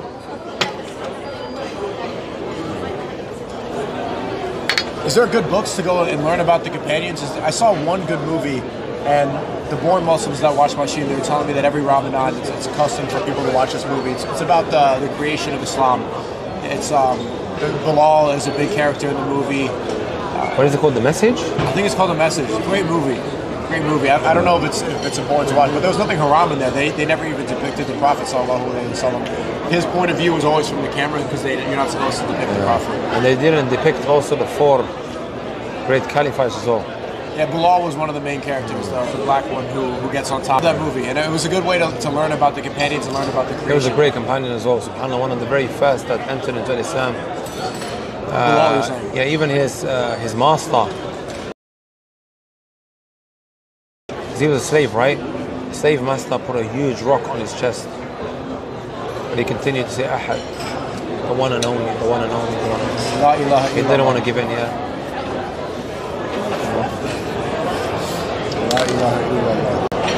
Now we're getting DMs from people just like that. Probably like how they message you. Saharan says, Salam, I'm born Muslim. I drifted away from Islam because I didn't give enough attention. But SNEAKO, you made me come back and learn a lot about Islam through these streams. May Allah bless you. I want to hear, okay. Ask Abu Taymiyyah about the man who was walking to hell, but looked back and said something good and went to Jannah. Is that true? A person heard of the narration. I don't know what he's referring to. That seems too easy. I think maybe we can find a reference for that. If you can find the I heard some stories about the prostitute who ended up confessing La ilaha illallah and then she made it. She did a good deed, right? She fed a homeless man. No, she fed a thirsty dog. She took off her shoes, she put water in it, and then she quenched its thirst. And then Allah Azza wa Jalla forgave her for her sins. You just don't know which act is going to get you into Al-Jannah. Even the Messenger sallallahu alayhi wa sallam said, لا تحقرن من المعروف شيئا. Don't belittle any good deed, even if it means embracing your brother with a smile, meeting him with a smile, you know. You don't know which deed is going to enter into Al-Jannah. It could be that Allah doesn't accept any of our da'wah works, you know. For something that we've done in secret that nobody knows about, that's the only thing that gets accepted. That's why it's very, very important to always have secret acts that nobody knows about. هل لك سر عند الله بينك أنت وبين الله. And nobody knows about. And it's more sincere as well. You know, a lot of the time when we're in front of the camera, that feeling can always creep in. You see what I'm saying? You know, so I'm just going to be real and honest. Sometimes the shaitan comes to me while I'm delivering a lecture and says, maybe just repeat that again, reword it, or maybe phrase it a little bit better so it can come out as a very nice reel. So you get the clip. You're clip farming at the mosque. And wallahi, akhi, it's a jihad. Like, it's a struggle with the soul, honestly. Well, that's not a bad thing, because if it gets clipped well, then it's going to go viral and it's good da'wah. No, like shaitan, like... And then you're making it more just for wanting to go viral, you know. It's a constant battle. Do you see what I'm saying? So you constantly have to struggle with the nafs, yani wrestle with it. And the intention is very, very important. Sincerity, otherwise your action is not going to get accepted, you know. Perhaps that lady was extremely sincere when she done that. Prostitute. And we're not saying, oh, you can go and become a prostitute and just feed a dog and then khalas, yani you're going to be forgiven. No, we're not saying that at all. You just don't know what Allah is going to accept. So you have to worship Allah between fear and hope. This is a very, very important concept. Right? People say Allah is all forgiving. Yes, He is. But He's also shadidul iqab. He's extremely, extremely tormentful in His punishment. If you do the wrong thing, yes, He can forgive you at any time, any place. You have to go and seek that forgiveness. But at the same time, you may be punished. So we worship Allah between hope and fear. There's a balance. Does that make sense? Unfortunately, we hear this kind of rhetoric all the time, especially on social media. Akhi, leave him alone, man. You don't know what's in his heart. Let him go and do whatever he wants. Guy's in a haram relationship and he's flaunting his wife and boasting about it, and everyone's defending him. Oh, you don't know what's in his heart. You know what I fear, akhi? You know when the Dajjal comes out? The Dajjal? All these people are going to go and... Even though he has kafir on his forehead, they're still right? believe him. Which means disbeliever, people are going to say, akhi, you don't know what's in his heart. Believe him, man. Like, he might have a good heart. Akhi, people are following all sorts of craziness today anyway. If people are following these liars and these deceitful individuals, akhi, online, they're going to fall for the jaws. Did you see the chuf? Yeah, imagine that. Imagine that. You've got all these people following him. They're going to definitely believe in the jaw. I mean, I'm sorry to say it, but these people... No, like, subhanAllah, akhi, I heard this hadith, I think maybe when? Over 25 years ago, right? But you know, sometimes you're trying to make sense of something that's going to happen at the end of times, and you hope to understand one day, bro, now.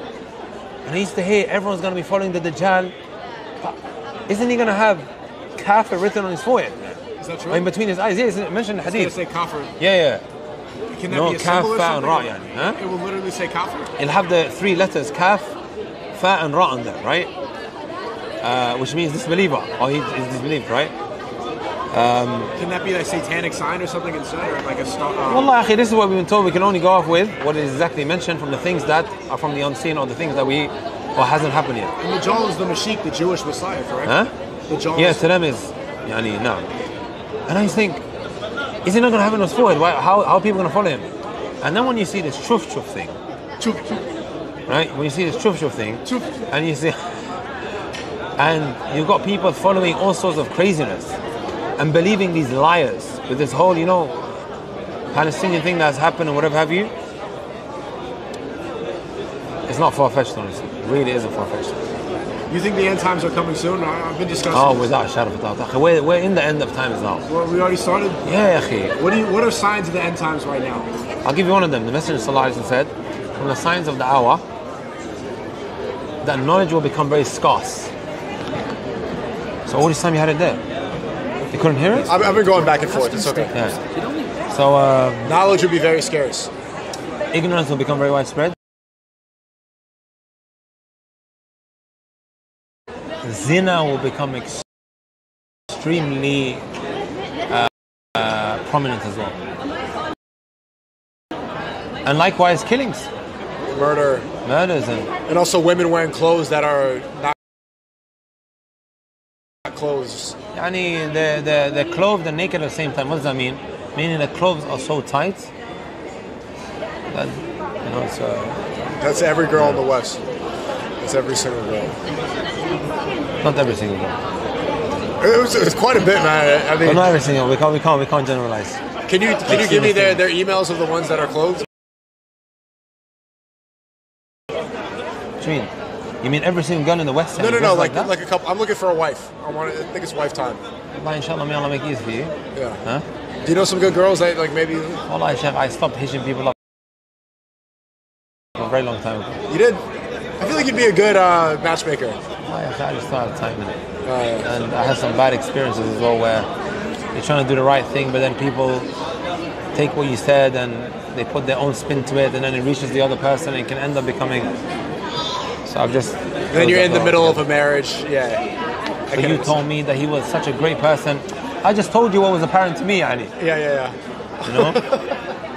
And me, I'm trying to give you sincere advice as to whether you should go for him or not, and then it reaches him that apparently I've been speaking bad about him. No, you have to be a sincere advisor. You have to mention the good traits, right?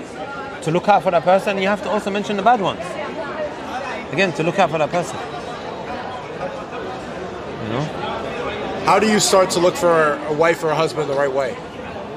What are the good ways to approach marriage? You know, young people out there who want to get away from this, the end times. And Wallahi, like you just did right now, you can maybe ask me to help you find a sister. I get quite a bit of messages, but I don't know if I should trust them or whatever. Maybe if you have a sister. Do you have a sister? Yeah. You can ask her to maybe engage with them to see maybe what would be compatible with yourself. So get my sister to go on a date with the potential wife? No, not at all, Yani. Just like she sends over a profile. The reason why I'm saying go through someone else is if you're in direct contact with them, sometimes it can get a little bit messy. out of control. Yeah. You know? And I don't want that for you. I don't want to open that door for you. You see what I'm saying? One thing leads to another, and before you know it, I don't think I need to spell that out. 100%. Right? There is a marriage app that's going to go live very, very soon. Tinder? No. That's a haram app. Right? It's a marriage app that I've been asked to come on board with, right? As a religious Sharia compliant guide, ensuring that it's very Sharia compliant. MashaAllah.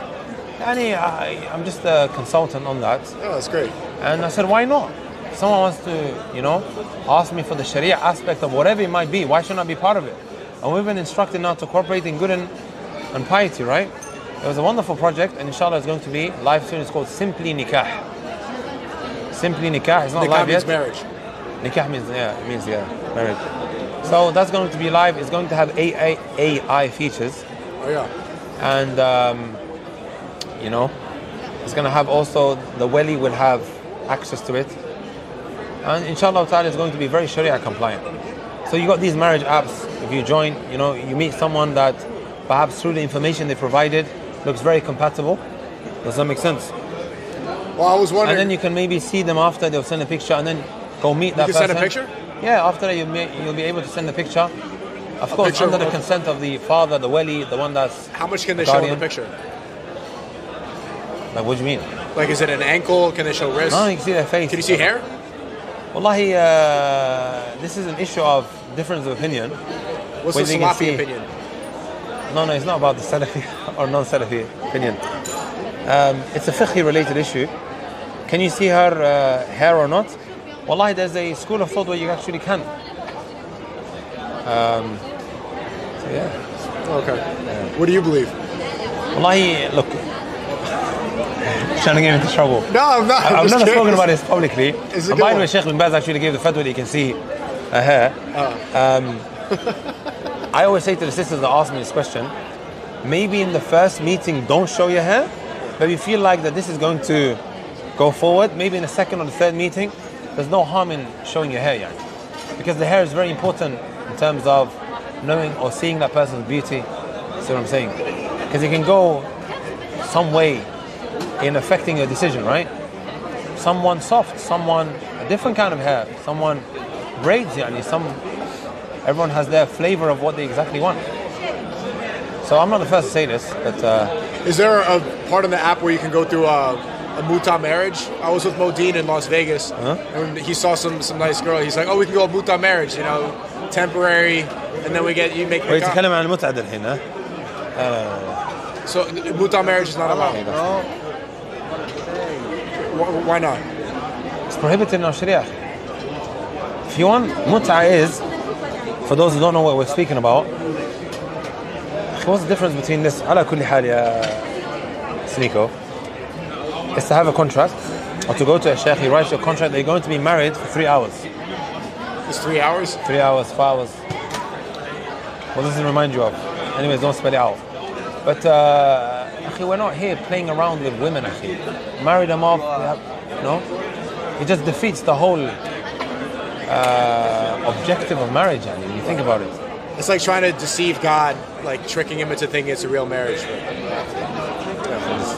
So it's not allowed. You have this halal way of getting married. It's very, very simple. People, I'm going to be honest, they tend to overcomplicate things. You need 30,000 this and 30,000 that and 30. You see 2 witnesses. You need 2 witnesses, right? And the wali, the guardian that is upright, but khalas, Well, what's the wali, the parent? the guardian, Could be the father. If the father's not alive, it moves on to someone else. And then you agree on a mahar, a dowry, khalas, something decent that can also protect her, He was telling me that there's not all girls want a dowry. They don't all want. Some just want a Quran recitation. If you read Surah Al-Fatiha, you can get past that. No, my advice would be, inshallah, something that is substantial, Okay. right? To have. So tomorrow, if a divorce does happen, you at least have something in it, How much? Well, it varies from place to place, It varies from place to place and from time to time. Saudi women, what do you think? How much? I don't know. Okay, it's not worth I don't it's not know. worth the conversation. When's this app going to start? That's great to hear. When's the app going to release? I think it's in May. Okay. I think it's in May. Okay, but are Western women, the dowries less or more than Saudi women? I don't know, man. I've never asked a Saudi sister, how much is your dowry? Okay, fair. You might have heard through the grapevine. Wallahi, I can't remember, man. Okay. I can't remember. I know sometimes the brothers speak about it, they can be pretty expensive. He's in a better position to... Could he come? So how? What's the word for dowry? Dowry means mahar. Mahar. How much for mahar for a Saudi girl? Around 50K to like 80K is like the minimum. لكن يختلف صح؟ الذي في مكة يختلف عن الذي في الرياض. On the tribe, the family, the girl, everything. 58K real or USD? No, Riyadh. Oh, mashallah. That's not too bad. Okay, we'll read a couple more and then we'll let Abu Taymiyyah get going on it. Tell him to recite Surah Al-Mulk. They have it on YouTube. Yes. You do? You have it on YouTube? Yeah, that's why they're asking for it. Oh, okay. Type in Surah Al-Mulk, Abu Taymiyyah comes up, inshallah. Okay. They're asking to ask about Madkalis. I don't know what is that? Madkali. You don't know what that is? And 50 to 80K seems like a lot. Wallahi, it's something that goes back to people's cultural traditions and practices, and it varies from place to place. So generally speaking, I wouldn't comment on a cultural practice that has become the stronghold within that community, because I'm not part of that culture, I'm not part of that tradition. I can comment on what happens in the West, It varies from place to place. Like in Africa, it's a lot different to over here. Over there is very, very different. And I can't apply that now and make that the rule of thumb for anywhere else. Does that make sense? It's different everywhere. I think it needs to change the battery. Okay, Chad, we'll be back in 3 seconds to change the battery.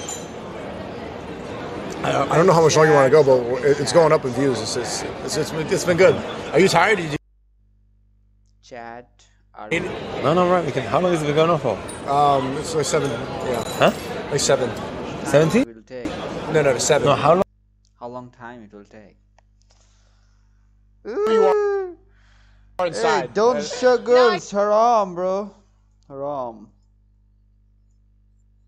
Haram, bro. Haram. That's haram. Don't show women on screen. I'm doing this stream like this cause I need to keep this stream on YouTube. Because if I won't do it, then it will get deleted, bro. Will be deleted from YouTube. Cause yeah, this stream has a license from Rumble, and that's why. And SNEAKO got banned from YouTube. That's why, bro. I have to. So why? Bro. Oh, you came, bro. What's one question you think I should ask after we came here that I haven't asked?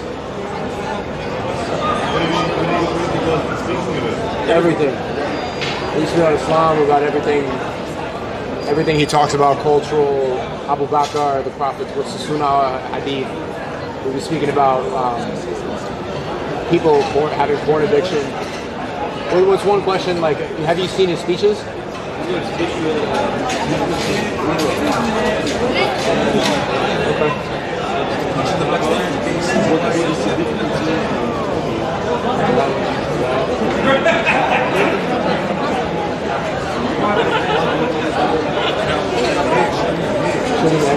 That's about Umrah. Okay. Okay, sure, yeah. I think what they're referring to is the Mount Temple that they're trying to construct in Masjid al-Aqsa or in the Aqsa complex. In Saudi? No, in Palestine. That's what they're asking about. That temple that they're trying to discuss. And the first step for these guys carrying out whatever they're trying to accomplish, right, is for them to slaughter the red cows. This is Jewish doctrine. Does that make sense? At the end of the day, they are. They basically, what I've heard is they've imported red camels from Texas. Sorry, not red camels, red cows from Texas. And they believe within their doctrine that they need to find these red cows and then slaughter them on the holy land of Al-Aqsa. And then they'll do certain other things, but that's like the first step. Wait, so Jews believe in sacrificing red cows? I'm not exactly sure, but I've heard. It's not something that I've personally done. Well, in New York, they sacrifice chickens and they let the blood run on the streets. So it doesn't sound. This is, from what I've heard, is part of the doctrine. I've personally been wanting to look into it further. But either way, if they believe this, and they are now going to carry out this plan of theirs, and eventually they want to do that which is far worse, might get a sandwich. Food looks good. Yeah. You're not hungry? I'm gonna get it. Yeah, let's order something. Is it on now, yeah? Yeah, we're back on. We're back on. Yeah. We're back on. Can you speak about Palestine at all? Yeah, why not? I can ask you anything? I More people are waking up a lot. Since our first podcast, I'm seeing a lot of the mainstream conservatives like Candace Owens. Shout out to her. She just left the Daily Wire. She's been very vocal about how... Is that the black woman, Candace Owens? She's Ben Shapiro's a raging Zionist, and he's a big part of what's going on. She was very vocal. Very vocal. Very vocal, right? Yeah. She's Christian, but she's close. Let me try and get something straight, right? Correct me if I'm wrong. But she was using the same platform as Ben Shapiro. Daily Wire. Ben Shapiro owned her. Okay. He was like a slave owner. Then she's finally free. She broke the chains away from the Zionists. So, congrats to her. And also Tucker Carlson. I've seen little clips going around. Yeah. And what, did they fall out because she was being very, very vocal? Of course, it goes against whatever he's trying to propagate, right? Exactly, yeah. And they start rewarding all the Zionists that are public about Israel. They start putting them on the platform. Even like liberals like Destiny, if they start showing allegiance to Israel, they'll put them on the platform even though they disagree about most things, because they still, the core value of Zionism is bigger than anything conservative or liberal. And Tucker Carlson, he also broke away the chains from his slave masters. He left Fox News and is talking about how Israel controls America. A lot of people are talking about it. 4 months ago when we did our first podcast, it was still like, how much can we really say? Even though I've been very vocal about it, and you have too. But now people are starting to wake up. There's a mass awakening happening with this issue. What do you think is going to happen? Are they going to crack down on censorship? Social Are people going to riot? Is very, very powerful. TikTok is huge. Through the permission of Allah. Let me read out some stats that I came across. I remember I sent it to some of the brothers that give da'wah. Some great days. I think this will be powerful.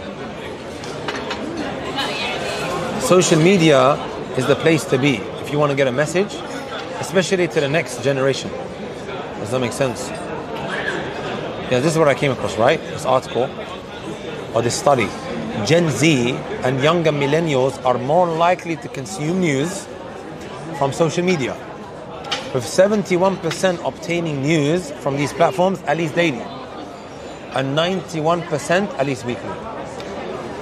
According to the American Press study, it gets better. Some 44% of Gen Zs report never receiving news and information from traditional sources, compared with 35% of younger millennials and 31% of older millennials, right? This is why it's extremely crucial. I always tell da'wah guys, right? And brothers that graduated from Medina and different Islamic universities, we need to take over social media. We need to flood it with positive content. Yeah, bro, I'll do it. If you don't, they win. The enemies and the devils, akhi, they're gonna like just spread wherever they're spreading right now. So this, this wave that you see of people now waking up, it's huge. It's through social media. It's beautiful, right? And again, I ask Allah to guide Elon Musk, right? His platform, as you probably agree, is the best possible platform now in uncensored information, right? He's on our side. He just has to go to Auschwitz with Ben Shapiro publicly so that Twitter stays alive. Like, he puts on the hat and he pretends to it's so. Have you spoken to him?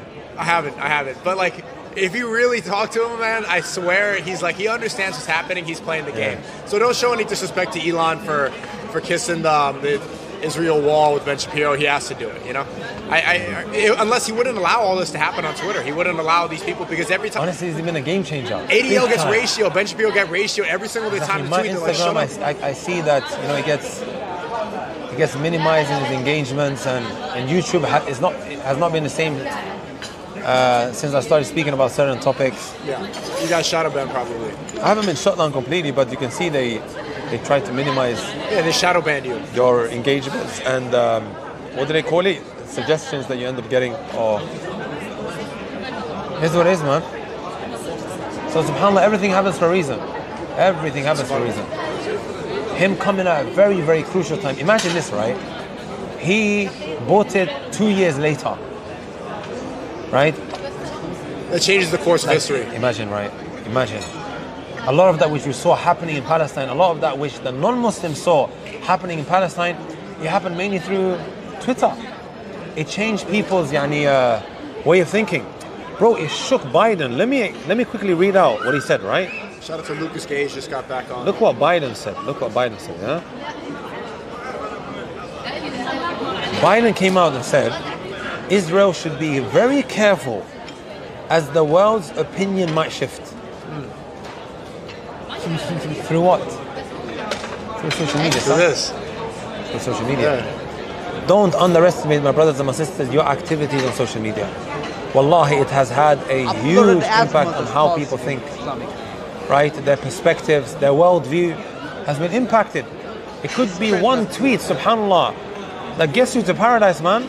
That changes communities and a whole society. Right? Alhamdulillah. Clipping might get you into heaven. Even Piers Morgan, as much as a despicable individual he is, but the fact that he opened his platform for Muslims to come on and people who are pro-Palestine. Yeah. So kudos for that. But I think he just shot himself in the foot, He's but stuck now. He allowed people to come on. And on his platform, they spread all of this. And he got humiliated. And eventually people just left him, Yeah. And he doesn't get the views anymore. Right? Yeah, he unintentionally woke up so many people because he got destroyed in debates by Muhammad Ajab. And I really, really liked, what's that guy's name? Flinkson, I think is Jackson Hinkle. Yeah, Jackson, the I white think guy. he's a survivor, right? Oh no. على كل حال, I've been seeing some of them, subhanallah, have very good engagement, very good points. The survivor of what? There was one who survived the Holocaust. I don't think he was on there. Maybe he was, or maybe that was somewhere else. Oh, Finkelstein. Yeah, that's the one I was thinking. Finkelberg. Was he on there? I think he was, right? I think he was. Yeah, yes. Or whatever other platform that people were using. And then in most recent times, there's this other guy.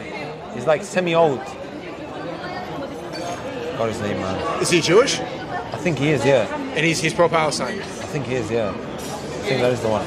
على كل حال, many guys, even Andrew Tate, he did an amazing job in his interaction with him. Allah got him. I mean, and also the other, what's his name? The comedian guy. Owen Benjamin. Bassam, I think his name is Bassam. Absolutely tore him to shreds, yeah. Bassam, the comedian. Bassam? Yeah, Bassam. Honestly, everyone's playing a role, and it makes me happy as a Muslim. Bassam Yusuf, his name was. Well, we're winning the culture So you saw war. this We're guy, losing the actual war. I don't know him. This guy did an amazing job. Absolutely humiliated him. You know? So, Sometimes I think guys like Piers Morgan are pro-Palestine undercover, and they're pretending to even host these debates just to go platform people. Because you can platform people like us. because it's lucrative for him, right? If he's going to bring on a Muslim, and this Muslim has, well, the whole Muslim community is going to be behind him, irrespective of, the interests of what he believes. Muslims are going to be championing this individual. It's going to get a lot of views, man. And the guy lives off views. That's where his revenue comes from, sah?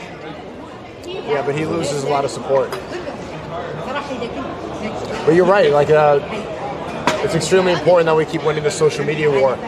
Even through censorship, the fact that I'm still here kicking and thriving, it's very good. It's good that we're able to win this, because the truth always wins. And all these liars, these Zionists, like they're getting exposed more and more day by day. They pretend to be patriots, and then they want all the money to go to Israel. They want Israel-controlled politicians to run the country. They're not America first at all. And people are starting to really question where allegiance lies. And TikTok has been really big on that too. And that's why they want to shut down TikTok. You know that, right? Because people are starting to talk about Osama bin Laden on TikTok, because they're starting to, all these, like, the feminist girls are starting to realize, like, okay, well, why are they killing Palestinian babies? And then they start to look into Islam, they start to look into Zionism. TikTok has been a big place. It's been a game changer, man. It really has. What's happened this time round? Because I remember every Ramadan, the Palestinians would get attacked. And there would always be a debate. Oh no, this is from last year. Oh, this is not recent. Right? Yeah. Every single Ramadan. But subhanAllah, now, alhamdulillah, man, really, really happy that the world was able to see. And like we said before, everything happens for a reason. Someone may turn around and say, why is all of this suffering taking place?